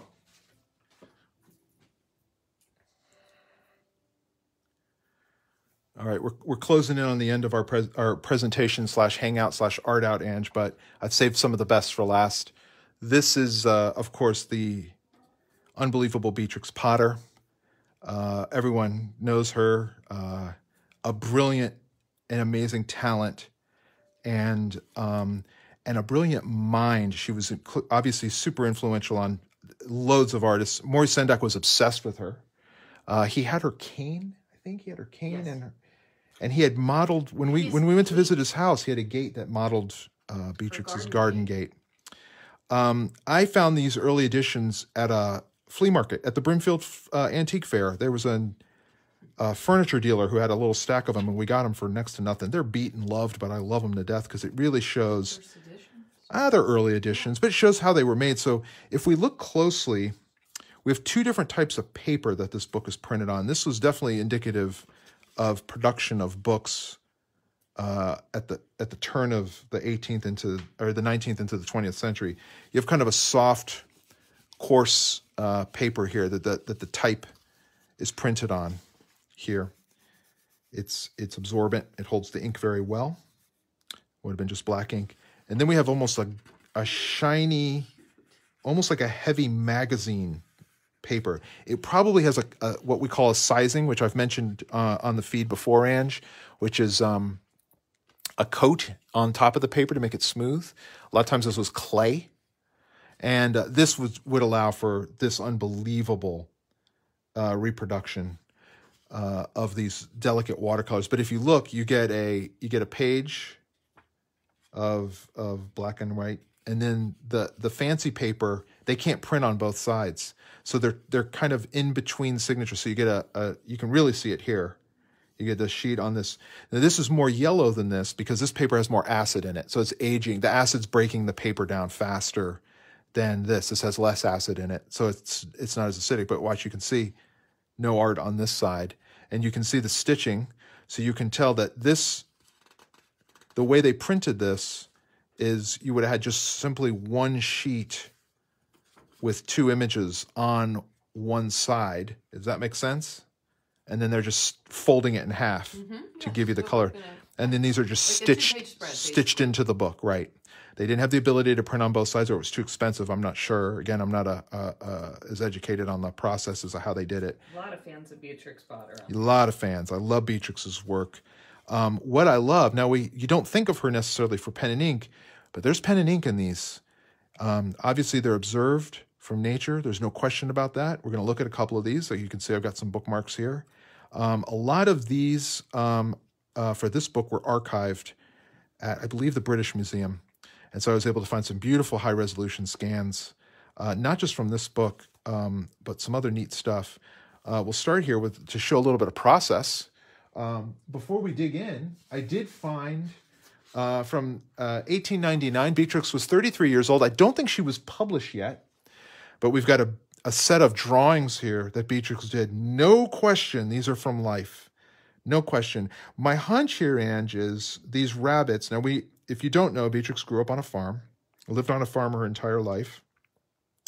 My hunch is, and she collected and loved, I mean, I've read books on her where she, if she saw a dead bird, she'd bring it home in a shoebox and draw it, because she's like, okay, it's finally sitting still. She was life drawing. She was life drawing from real animals. So this rabbit could be sleeping, or maybe it's forever sleeping. Yes. Forever sleep. So these rabbits would have all been sketched from life. And then she's taking those sketches and turning them into these very simple ink drawings. My guess is this was definitely intended to be colorized at some point. And then the rabbit, it looks like it's a rabbit dreaming. And he's dreaming of being in a bed, which is just amazing. So what I love about this ink sample is it really shows her boiling and distilling down her understanding of anatomy into just simple contour line. Let's get onto the book and see how she was able to apply this some years later in The Tale of the Flopsy Bunnies, Ange. I was able to find, it looked like maybe a preparatory for this piece. So here we have the book, and I'll zoom in. I was obsessed with Beatrix Potter when I was a kid. I remember specifically in 6th grade when we had to start reading books that had a lot more text than pictures. I became really frustrated because I was a reluctant reader and had difficulty with reading comprehension. So I actually snuck Beatrix Potter books out of the library in my backpack. I swiped them from the library because I loved them so much. Loved them. And somebody said that they're like a hug, and they really are. They are. They are like a hug. So here's this original illustration. This is to give you a sense of the size Beatrix worked. Very small. So not much larger than the final. But there's ink work in here. When we get up on top of it, you can really see the line. So I was wondering, Ange, did she ink first or ink later? We have answers. We have answers. I have answers for you. She inked first. This was also from the book. I love a lot of things about this. Number one, that giant X. Beatrix was like, nope, not this one. Wasn't working for her. I love seeing that. Makes her human. Makes her fallible. And it shows exactly, this would have been, if she had not put an X on it and decided she wanted to finish it, I suspect she would have moved on to the next stage from here. So, but this is the amount of inking she would have done. I see a little bit of pencil preliminary work, but it looks like she's erased most of it. So she would have sketched this. No doubt she would have collected a series of life drawing sketches of rabbits and probably a nook in her farm that she would have drawn. This is probably some area in her barn. She would have set all this up and kind of drawn it. I think what's really interesting about this is it really speaks to kind of the spectrum of anthropomorphizing animals. Yes. Because her animals look very realistic. Real. Yes. But they're just happen to be wearing clothes. No pants, but maybe an occasional jacket or two. Right? I mean, they still, like, the anatomy still looks like that so of an animal. She when understands you look at, like, it. Garth, who we were just looking at, that looks much more human. Yes. With Stuart Little. Absolutely. I believe Garth was an editorial illustrator as well, Ange, before he started with books. I want to say he was doing stuff for possibly the New Yorker. I could be wrong on that. I'm a little hazy. So Beatrix, this would have been preliminary. I think what she did, Ange, is she would have taken either ink, probably ink. You can't see it as much here, but in some of the other samples, she would have done a little light wash for her shadows. So she would have inked it first, clearly inked in a sepia. This is not black. Oops, sorry. We got a little excited there. This is definitely done in a sepia ink. She did not use black ink. So it would have further added that kind of softness to it. So she would have diluted that sepia ink and would have done tonals, all her shadows, all the tone, and then laid the color on top of it, if that makes sense. We have a pretty neat example, again, of process. Love her color palette. Oh, yeah. Later in the book, where Benjamin and Flopsy thought it was time to go home. And it's almost time for us to go home, but we've still got a few more surprises for you. We have the original for this that we can look at and give you a sense of it. So it's pretty close. The reproduction is mind-blowing. You may say, hey, wow, this is a little brighter. Well, the other thing you have to bear in mind, when Beatrix was alive, all of this would have been, white. This paper would have been this color. This paper she's painting on, it also would have been this color. So maybe what we'll do in the future, Ange, is we'll do one where we show it what it looks like now, and then we'll color correct it to show what it looked like when she was actually working on it. That's the next level, Ange. Well, and I think, with original art, especially working with inks, you have to be very concerned about exposure to light. Yes. Too. Yes. I mean, we're talking about reproduction, but even now, if you see some of these pieces in museums or galleries like we've seen, the artwork now looks much lighter because it's faded so much, or from exposure to light. We get an amazing bonus, which is why I chose this illustration. We have an abandoned early version of it, which also gives a clue to how she worked. What's unbelievable to me, Ange, when I look at this, is that she's painted most of the background in, but not the figures. Yeah. So I don't know if this is a study or if this was an attempt at finish. It looks pretty finished to me. Like, I think she was going for a finish on it. There's a lot more ink work that she abandons. Is she doing that from life? It just looks like almost like somebody's sketchbook where they're just, you know, looking at something and drawing it and have their little, you know, inks with them or their watercolors. She could have done it from life. I'm not a scholar on Beatrix. I mean, I have a book on her that I read years ago about her life and stuff. My hunch is she's doing watercolor studies and sketches from life. So she's like, okay, I've done my morning chores on the farm. I'm going to sit this afternoon or early this morning. I'm going to sketch my garden. Right. And then she's adding the rabbits. And here I thought the bird, which wasn't in the initial. My guess is if you walked around on her property, you can probably find this exact vista somewhere on her property. Yeah.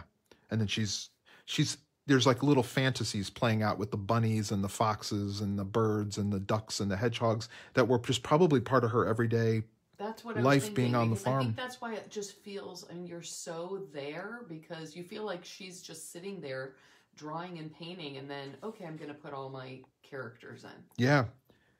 So it's interesting to me that she didn't really quite figure out exactly the rabbits. My hunch is she abandoned it on the baby here. This is probably, it looks like she penciled everything in. She starts to ink the baby and then says, nope, I'm out. When I compare that to the final, golly, it's the feet. She didn't like the feet and the head. It's the mother's face. Let me see if I can do this here. We can get them both close enough to each other. I believe, Ange, she wants that mother's face interlocking with the child here, and it's not doing it on this side. Do you see that? Mm-hmm. It's almost like the little bunny's giving the mom a kiss on the cheek, and it's not happening here. And I think she must, I'm theorizing, folks. I have no idea, but it's clear to me that she abandoned it once she started the rabbits. So for some reason she was unhappy with it. Now, it could have been an overall thing. It could have been just like, I've over-inked the flowers. But now they're about the same. They're a little less inked.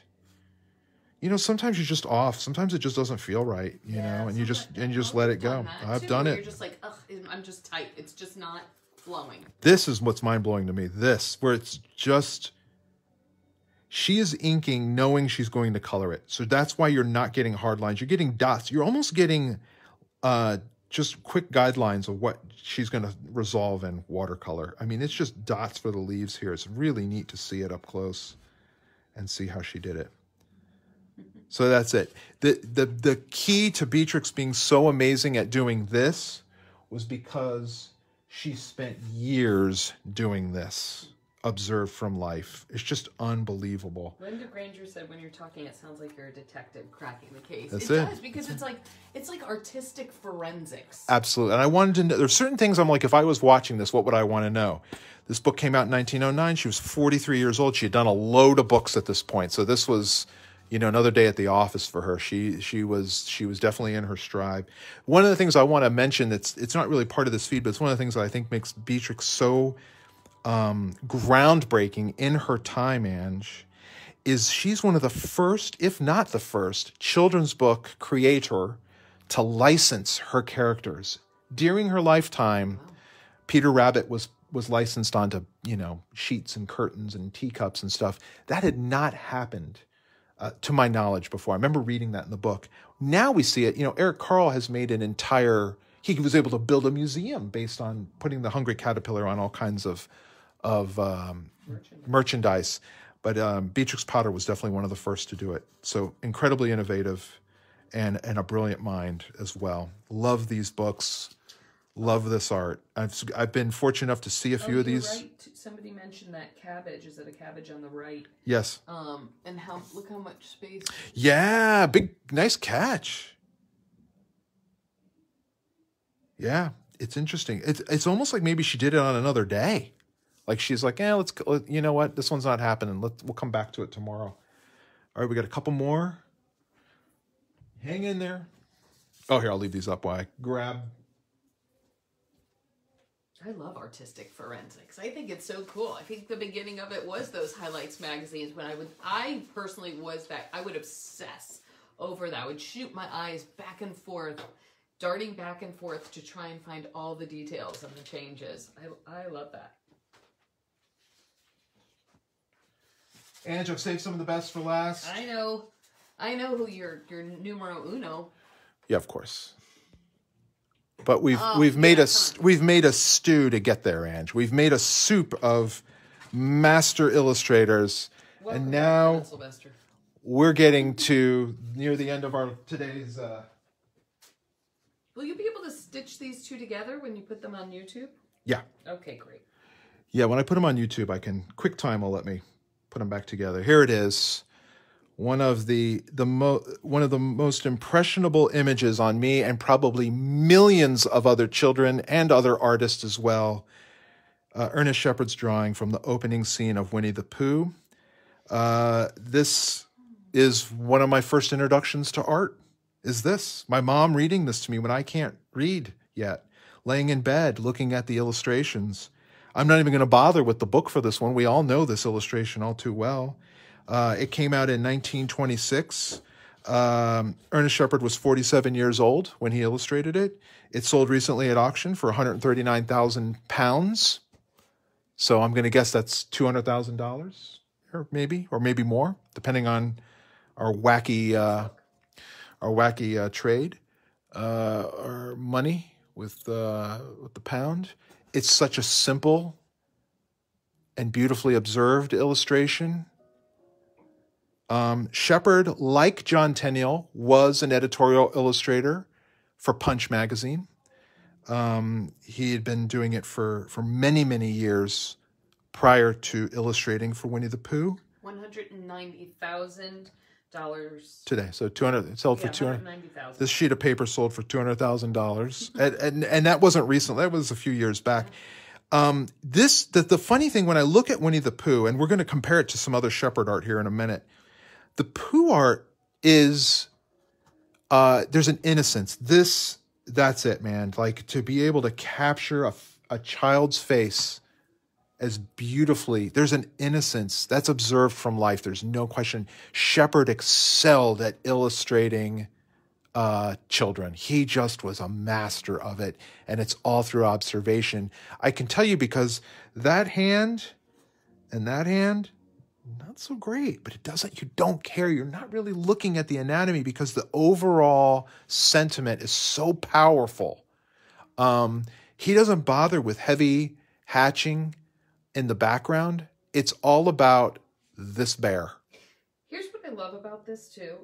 The darkest dark and the lightest light are on that bear. Go ahead, Ange. No, you know when you see an old photo yes. of a child yes. and they don't know they're being photographed? Yes.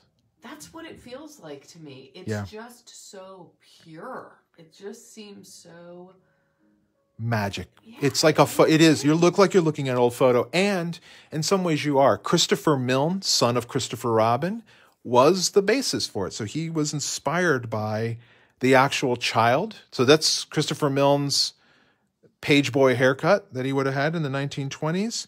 The animals, Pooh, Tigger, Piglet, etc., were inspired by actual stuffed animals that Christopher Milne had.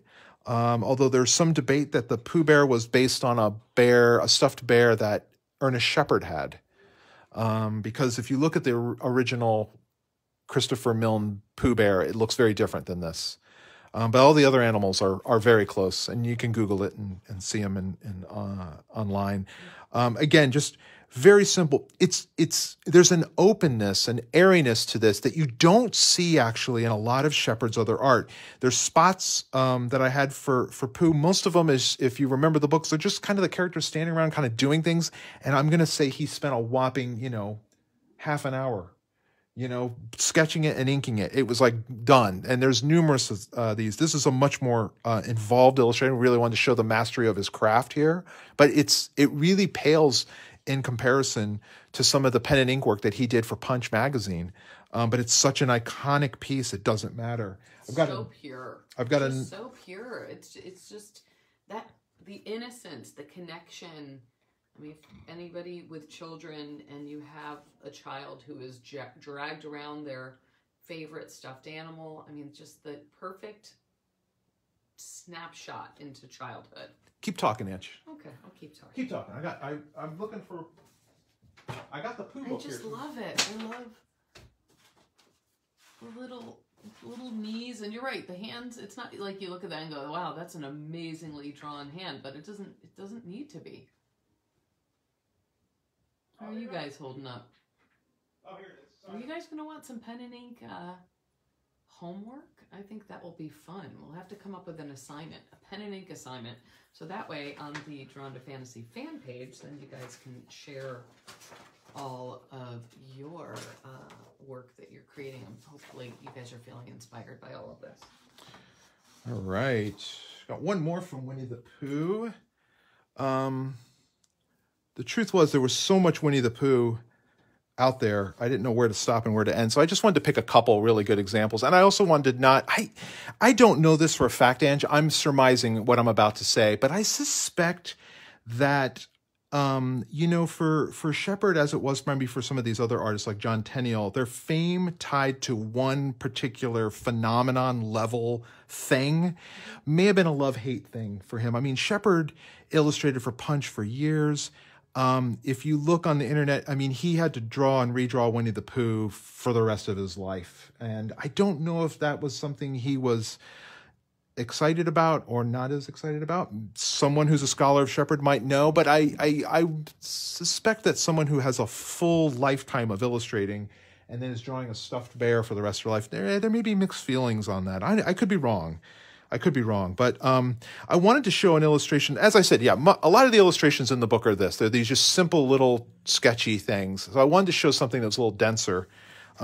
This is the illustration at actual size of a rabbit coming in to cause trouble, as always, with here he's visiting Owl. And it's just amazing to see how much is lost. This is, again, an early printing, but by no means a first edition. So that you can get a sense, but this is what I would have grown up with, these kind of crumbly lines, very sketchy. You're getting a lot of the cross-hatching here, but when we look at the original, and we can actually see some of the weight in the line, especially on Owl's back here. Was this dip pen? This is all dip pen, okay, yeah, sure. Yeah. It might have been black ink originally. I'm guessing clearly this thing has been, you can see where the mat was. You can see where the sunlight has just blasted this piece of art for years. This is a scan of the original. This is probably would have been in somebody's collection. Yep, and it was in a mat. So it was matted. It was clearly matted, and we can see where the mat. Now the mat may have had acid in it, and that could be acid burn from the mat, or it could be the original paper. But I'm going to guess this was being hit by sunlight, and this is all light damage done to it. Regardless, the ink work still remains because it was India ink and it can withstand that kind of sun blast. The photograph or the scan of it could also be a little contrasty, but it allows us to see so much of what's going on and how it all translates. It's interesting here. Rabbit and Owl were not stuffed animals. They were supposed to be real animals that lived in the 100-acre wood. So it's kind of neat to see some of the details. But it's cool to see, like, you get to see, like, his hat rack. And you can see the other additional knobs, which are just gone in this sketch. You don't really see them. So it's just little details that kind of support the illustration.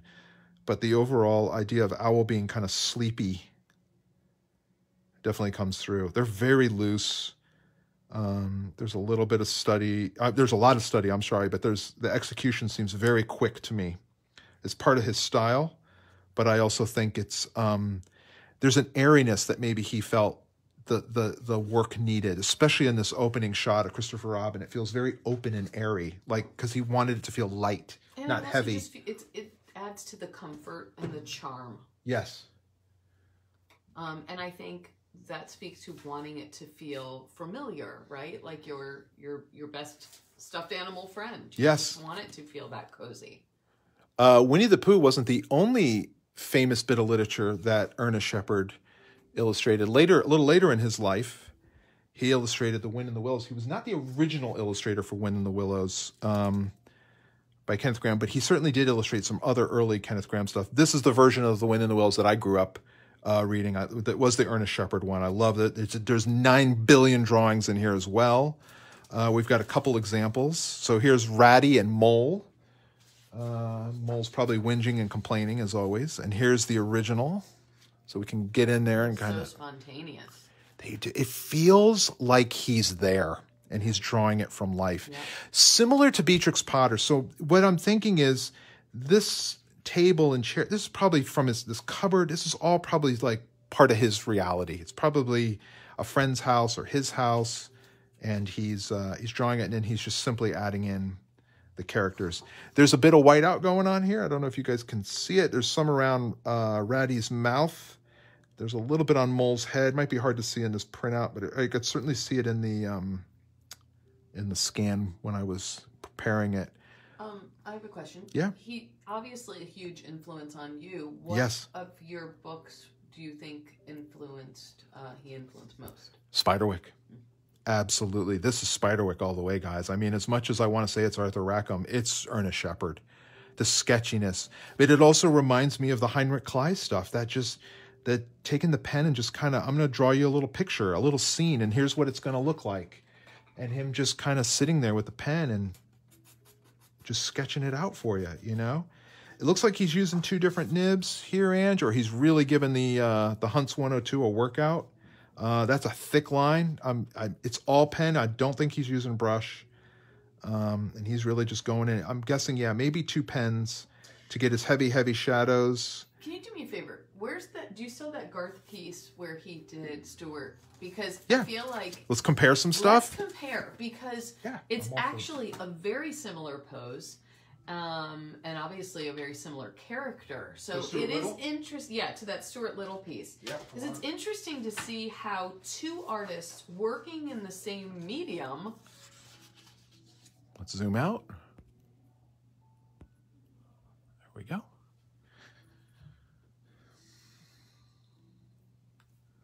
So here you go, Garth. I think that's so interesting. Well, here you have, so let's see, Shepard is... He's 52 years. He's a year older than me when he does this in 1931. This is the difference of... He's 33 years old. Yep. This is the difference of 20 years and hundreds of illustrations. This is a tighter, less secure line. He's insecure, which is why you're seeing loads of whiteout and a very, very tight hatch. This is a person who can do this with their eyes closed. You know, he's been doing it for decades, most of his life. Right? And that's why you're seeing it. It's like the difference between you doing Planescape. Oh, and yeah. The difference between you doing Spiderwick. Yeah. 20 years. Yeah. Yeah, because if we look at later Garth Williams, it's much looser as well. They both become more... he becomes more confident in his line work. You get psyched out, you know, you want to... Especially if it's something that's meaningful. When Garth worked on Stuart Little's, it was E.B. White's first kids' book. There was a lot of excitement around it. E.B. White was pretty known at that point. So he had a lot of pressure. Could have reference, could have been... Your reference lies to you a bit. Could have been some just overall pressure. He could have just been freaked out, like, I got to make this work. And that causes you to choke up, to tighten up. And these are really dense, tight hatching that's gone even when you look at Charlotte's Web. Right. I was going to say, when you look at that cover of Charlotte's Web, and this just comes from practicing. You know, for me, it's like cooking. You know, the more you do it, the more confident you get. Look at that. So from... so there's your difference. 1945. Hold on, I've got to put my things back on. So in 7 years, Ange, 7 years, that's the difference between Stuart Little and you can really see the difference. Right? You can really see the difference. And you see here he's getting, I don't know if Ernest Shepard was an inspiration to Garth. I'm going to assume it was. It seems obviously to me it was. I think Shepard was an inspiration to so many pen and ink artist of the 20th century. Just unbelievable. And he was a year older than me when he did this. It was just amazing. I got one other from Wind in the Willows too, because I just love, it's very Pooh-like. And Pooh gets a lot of love, so it was cool to kind of show some other images. But this is also very Pooh-like. I love that Toad sometimes almost looks like he has hair. Yeah. I'm guessing it's probably his table. It's his chair. Right. Yeah, it's the same chair. It's his house. It's probably right. Or they're at Ratty's house. I don't know. Maybe not. Or he's got his china cabinet in the back. Or they're at Toad's. I don't remember. I'm having total deja vu right now. I've actually had it a couple times. Whoa. While we've been doing this. Well, because I do it a lot and I love it. Yeah, but specific moments. Really nice. Interesting. All right, I Ange. feel like when I get deja vu, I'm like, it's kind of like my subconscious just saying, you're on the right path. Oh, well, that's good to hear. All right, Ange. My favorite. I know we have run way over today. It's a 2-part. We were going to... I mean, we really could have an episode strictly dedicated to your final artist. We could. But... And there were many I missed. There were a lot of artists that we could have... Rose O'Neill, W. Heath Robinson, and this was just people from the past. I think it'd be really cool to do one with all contemporary. What if we did one with contemporary artists, but also had them as a guest? Yeah, that's what I'm thinking. So Barbara McClintock, the Pete DeSebs, cool. All that. So here it is. About that. So Would you guys like to have other artists come on here? Let us know. Arthur Rackham. There's no one thing about Arthur Rackham's art that speaks... I'll try to zoom out. There it is. There's no one thing, Ange. It's a lot of things.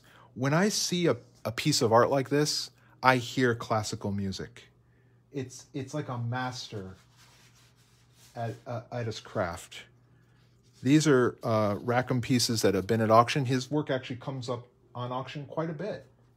And there's a lot of terrific large scans out there that I can scan that you can look up and see and study his artwork. These are in color. I do have some samples, black and white. I do have a couple black and white samples here we're going to look at in a second, but I just wanted you to get that overall of Rackham. Rackham, if you don't know, Arthur Rackham was a British illustrator who was active really from 1900 to about 1939. Yes, Emily, I agree. Diverse artists, for sure. Yes. We mentioned that earlier on, that unfortunately none of these are very diverse. Amazing talent in a short time. I think of Rackham a lot because he was affected by war. World War I certainly had a huge impact on his career. These books that he made were lavish. They were expensive. Rackham was doing Kickstarter before there was Kickstarter, Ange. So what he would do is he would do the illustrations for a book.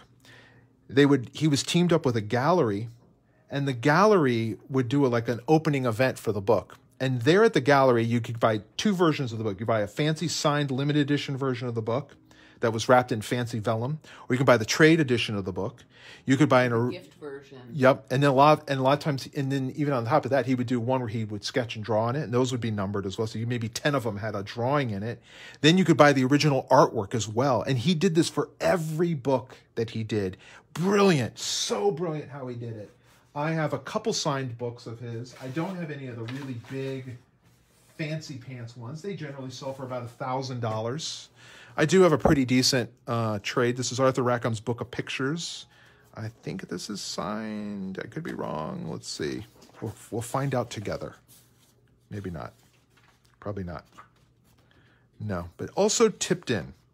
So we looked at Beatrix Potter and how her stuff was placed in the book. These would have been printed on that same kind of paper and glued down. Someone would have hand glued the printed illustration into the book. Most of these illustrations are pretty close to the final size. A little bit slightly reduced, but not by much. In other versions, you have a tissue overlay that has the caption. This was called a gift book. This was it. This came out in 1913. This one, I have loads of Rackham upstairs. These gift books were the rage until the paper shortage from World War I affected it.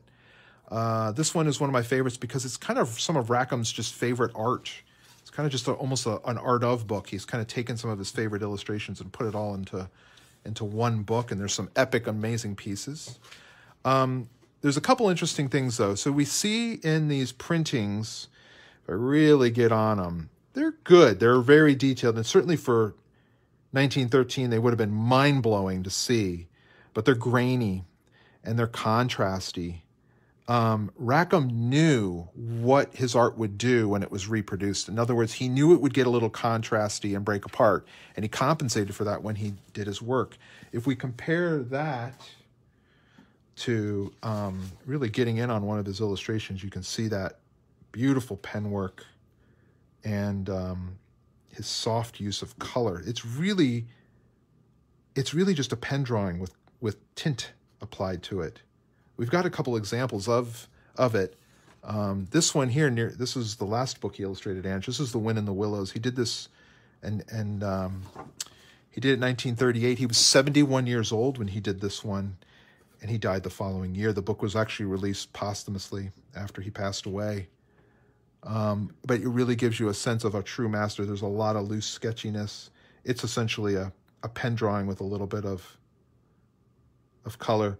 Everything here is referenced. Rackham, you and I, very early on, went to New York City, and we went to Columbia University, which has a huge holding of Rackham that's not really available to the public. There's a long-winded story here. I'm not going to bore you with the details, but we did get to page through some of his sketchbooks, and he had a sketchbook kind of tied to every book that he did, full of preparatory drawings, and he would have had a model come in and would have drawn her from life.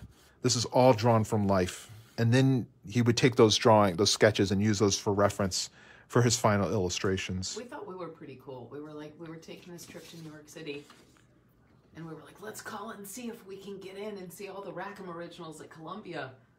So I called up and I was like, yes, I represent illustrator Tony DiTerlizzi, and he would like to come in to view the Arthur Rackham originals. Because I thought, well, that's what you should do. They're like, who? And they said, okay, come on in. Yeah, you did it. You were able to do it. Set up an appointment, and we were able to do it. Got some prices on these. This was English Fairy Tales in 1918. This one sold for $18,000. To give you an idea of this little drawing. My favorite in art, Norman Rockwell's Adventures in Illustration. Rockwell travels abroad to England and visits with Rackham, and kind of poo-poos Rackham's art because he's like, they're just drawings. You know, Rockwell's paintings are as big as my drafting table, and he's a painter, and these are pen drawings. Here's some examples of some pen and ink work here. This is also from English Fairy Tales. He was my age when he did this one, Ange. Beautifully observed. Look at those hands. Arthritic. The toes. He's using a couple of nibs, or he's using one and he just knows what he's doing. I suspect he's using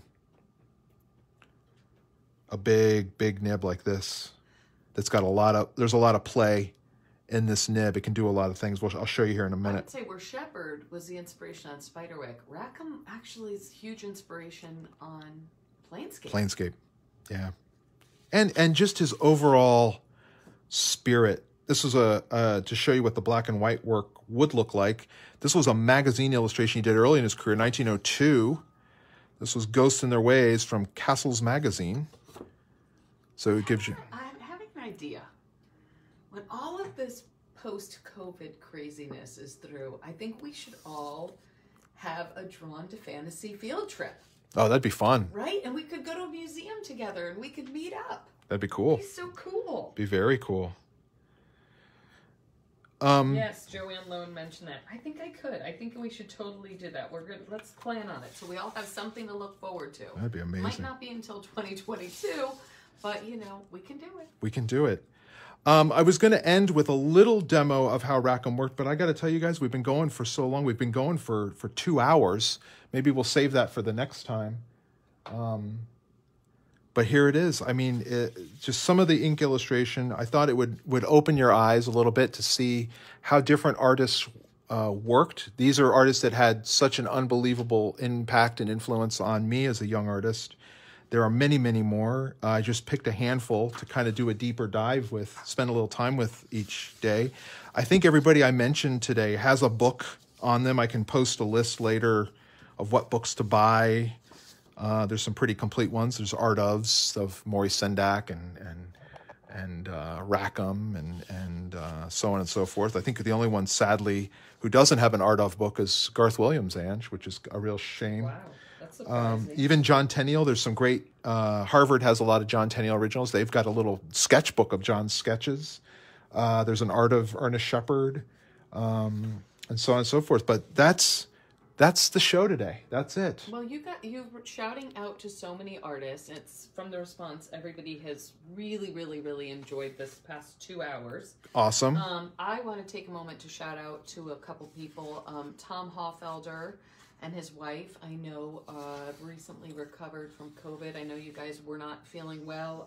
Bunny Lynn Norton, her stepdaughter is currently has COVID. Oof. On a ventilator. So thank you, Bunny Lynn, for being with us today. Wow, thank you.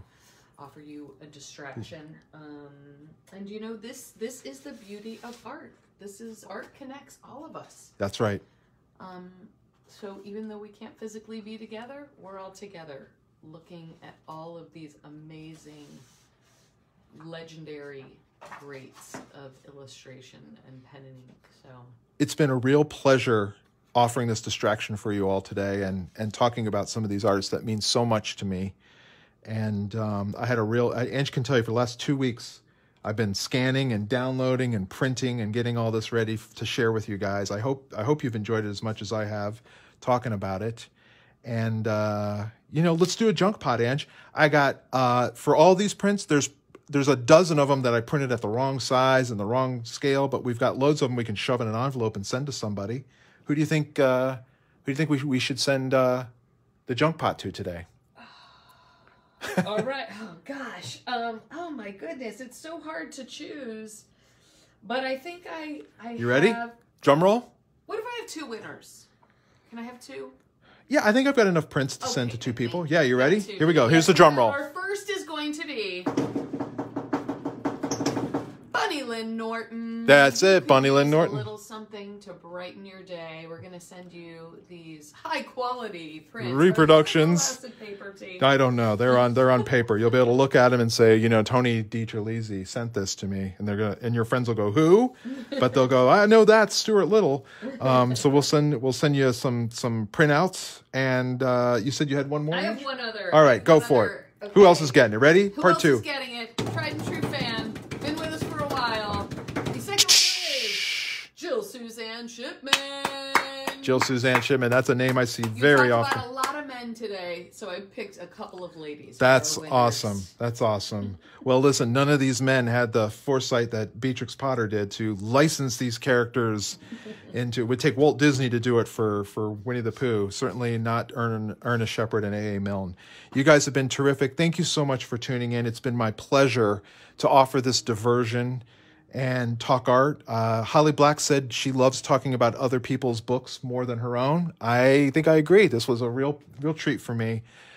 Sorry for the pause in the middle, but we'll splice them together and make it one long marathon episode. Thank you guys so much. I hope you're safe. I hope you're well, and we'll see you soon. Stay healthy, guys. Mask up. Thanks for joining us on. Oh, I forgot to put the music on, T. Put it on. I was just distracted. I put on because you said this is like you hear classical music. So I had classical music on there. So if you could hear that in the background. There it is. For our song, Drawn to Fantasy. We did it. Thank you guys so much for being with us today. It's been a great distraction for us, too. Did you have fun doing all this research, T? I did. It's like getting reacquainted with old friends. Just FYI, Ange, I have about 400 Winnie the Pooh drawings I'm going to be printing out over the next... We can wrap gifts in them. We can wallpaper with them. That's it. We got to art out. We can use them as placemats. Yes. Yeah. No, it was awesome. It was really good. Some really amazing people who helped out, too, to get these files.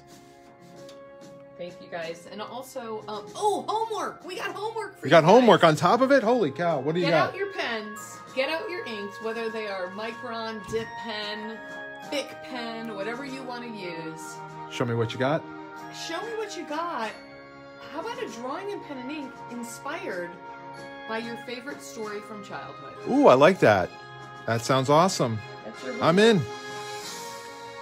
Undrawn to fantasy. Fantasy. We have to learn the Off key. That's what I do. Oh, man. First time fan, Rotem, welcome from Israel. Thank you. Come back and see us. You're just in time for the end credits. Take care, everybody. We'll see you soon.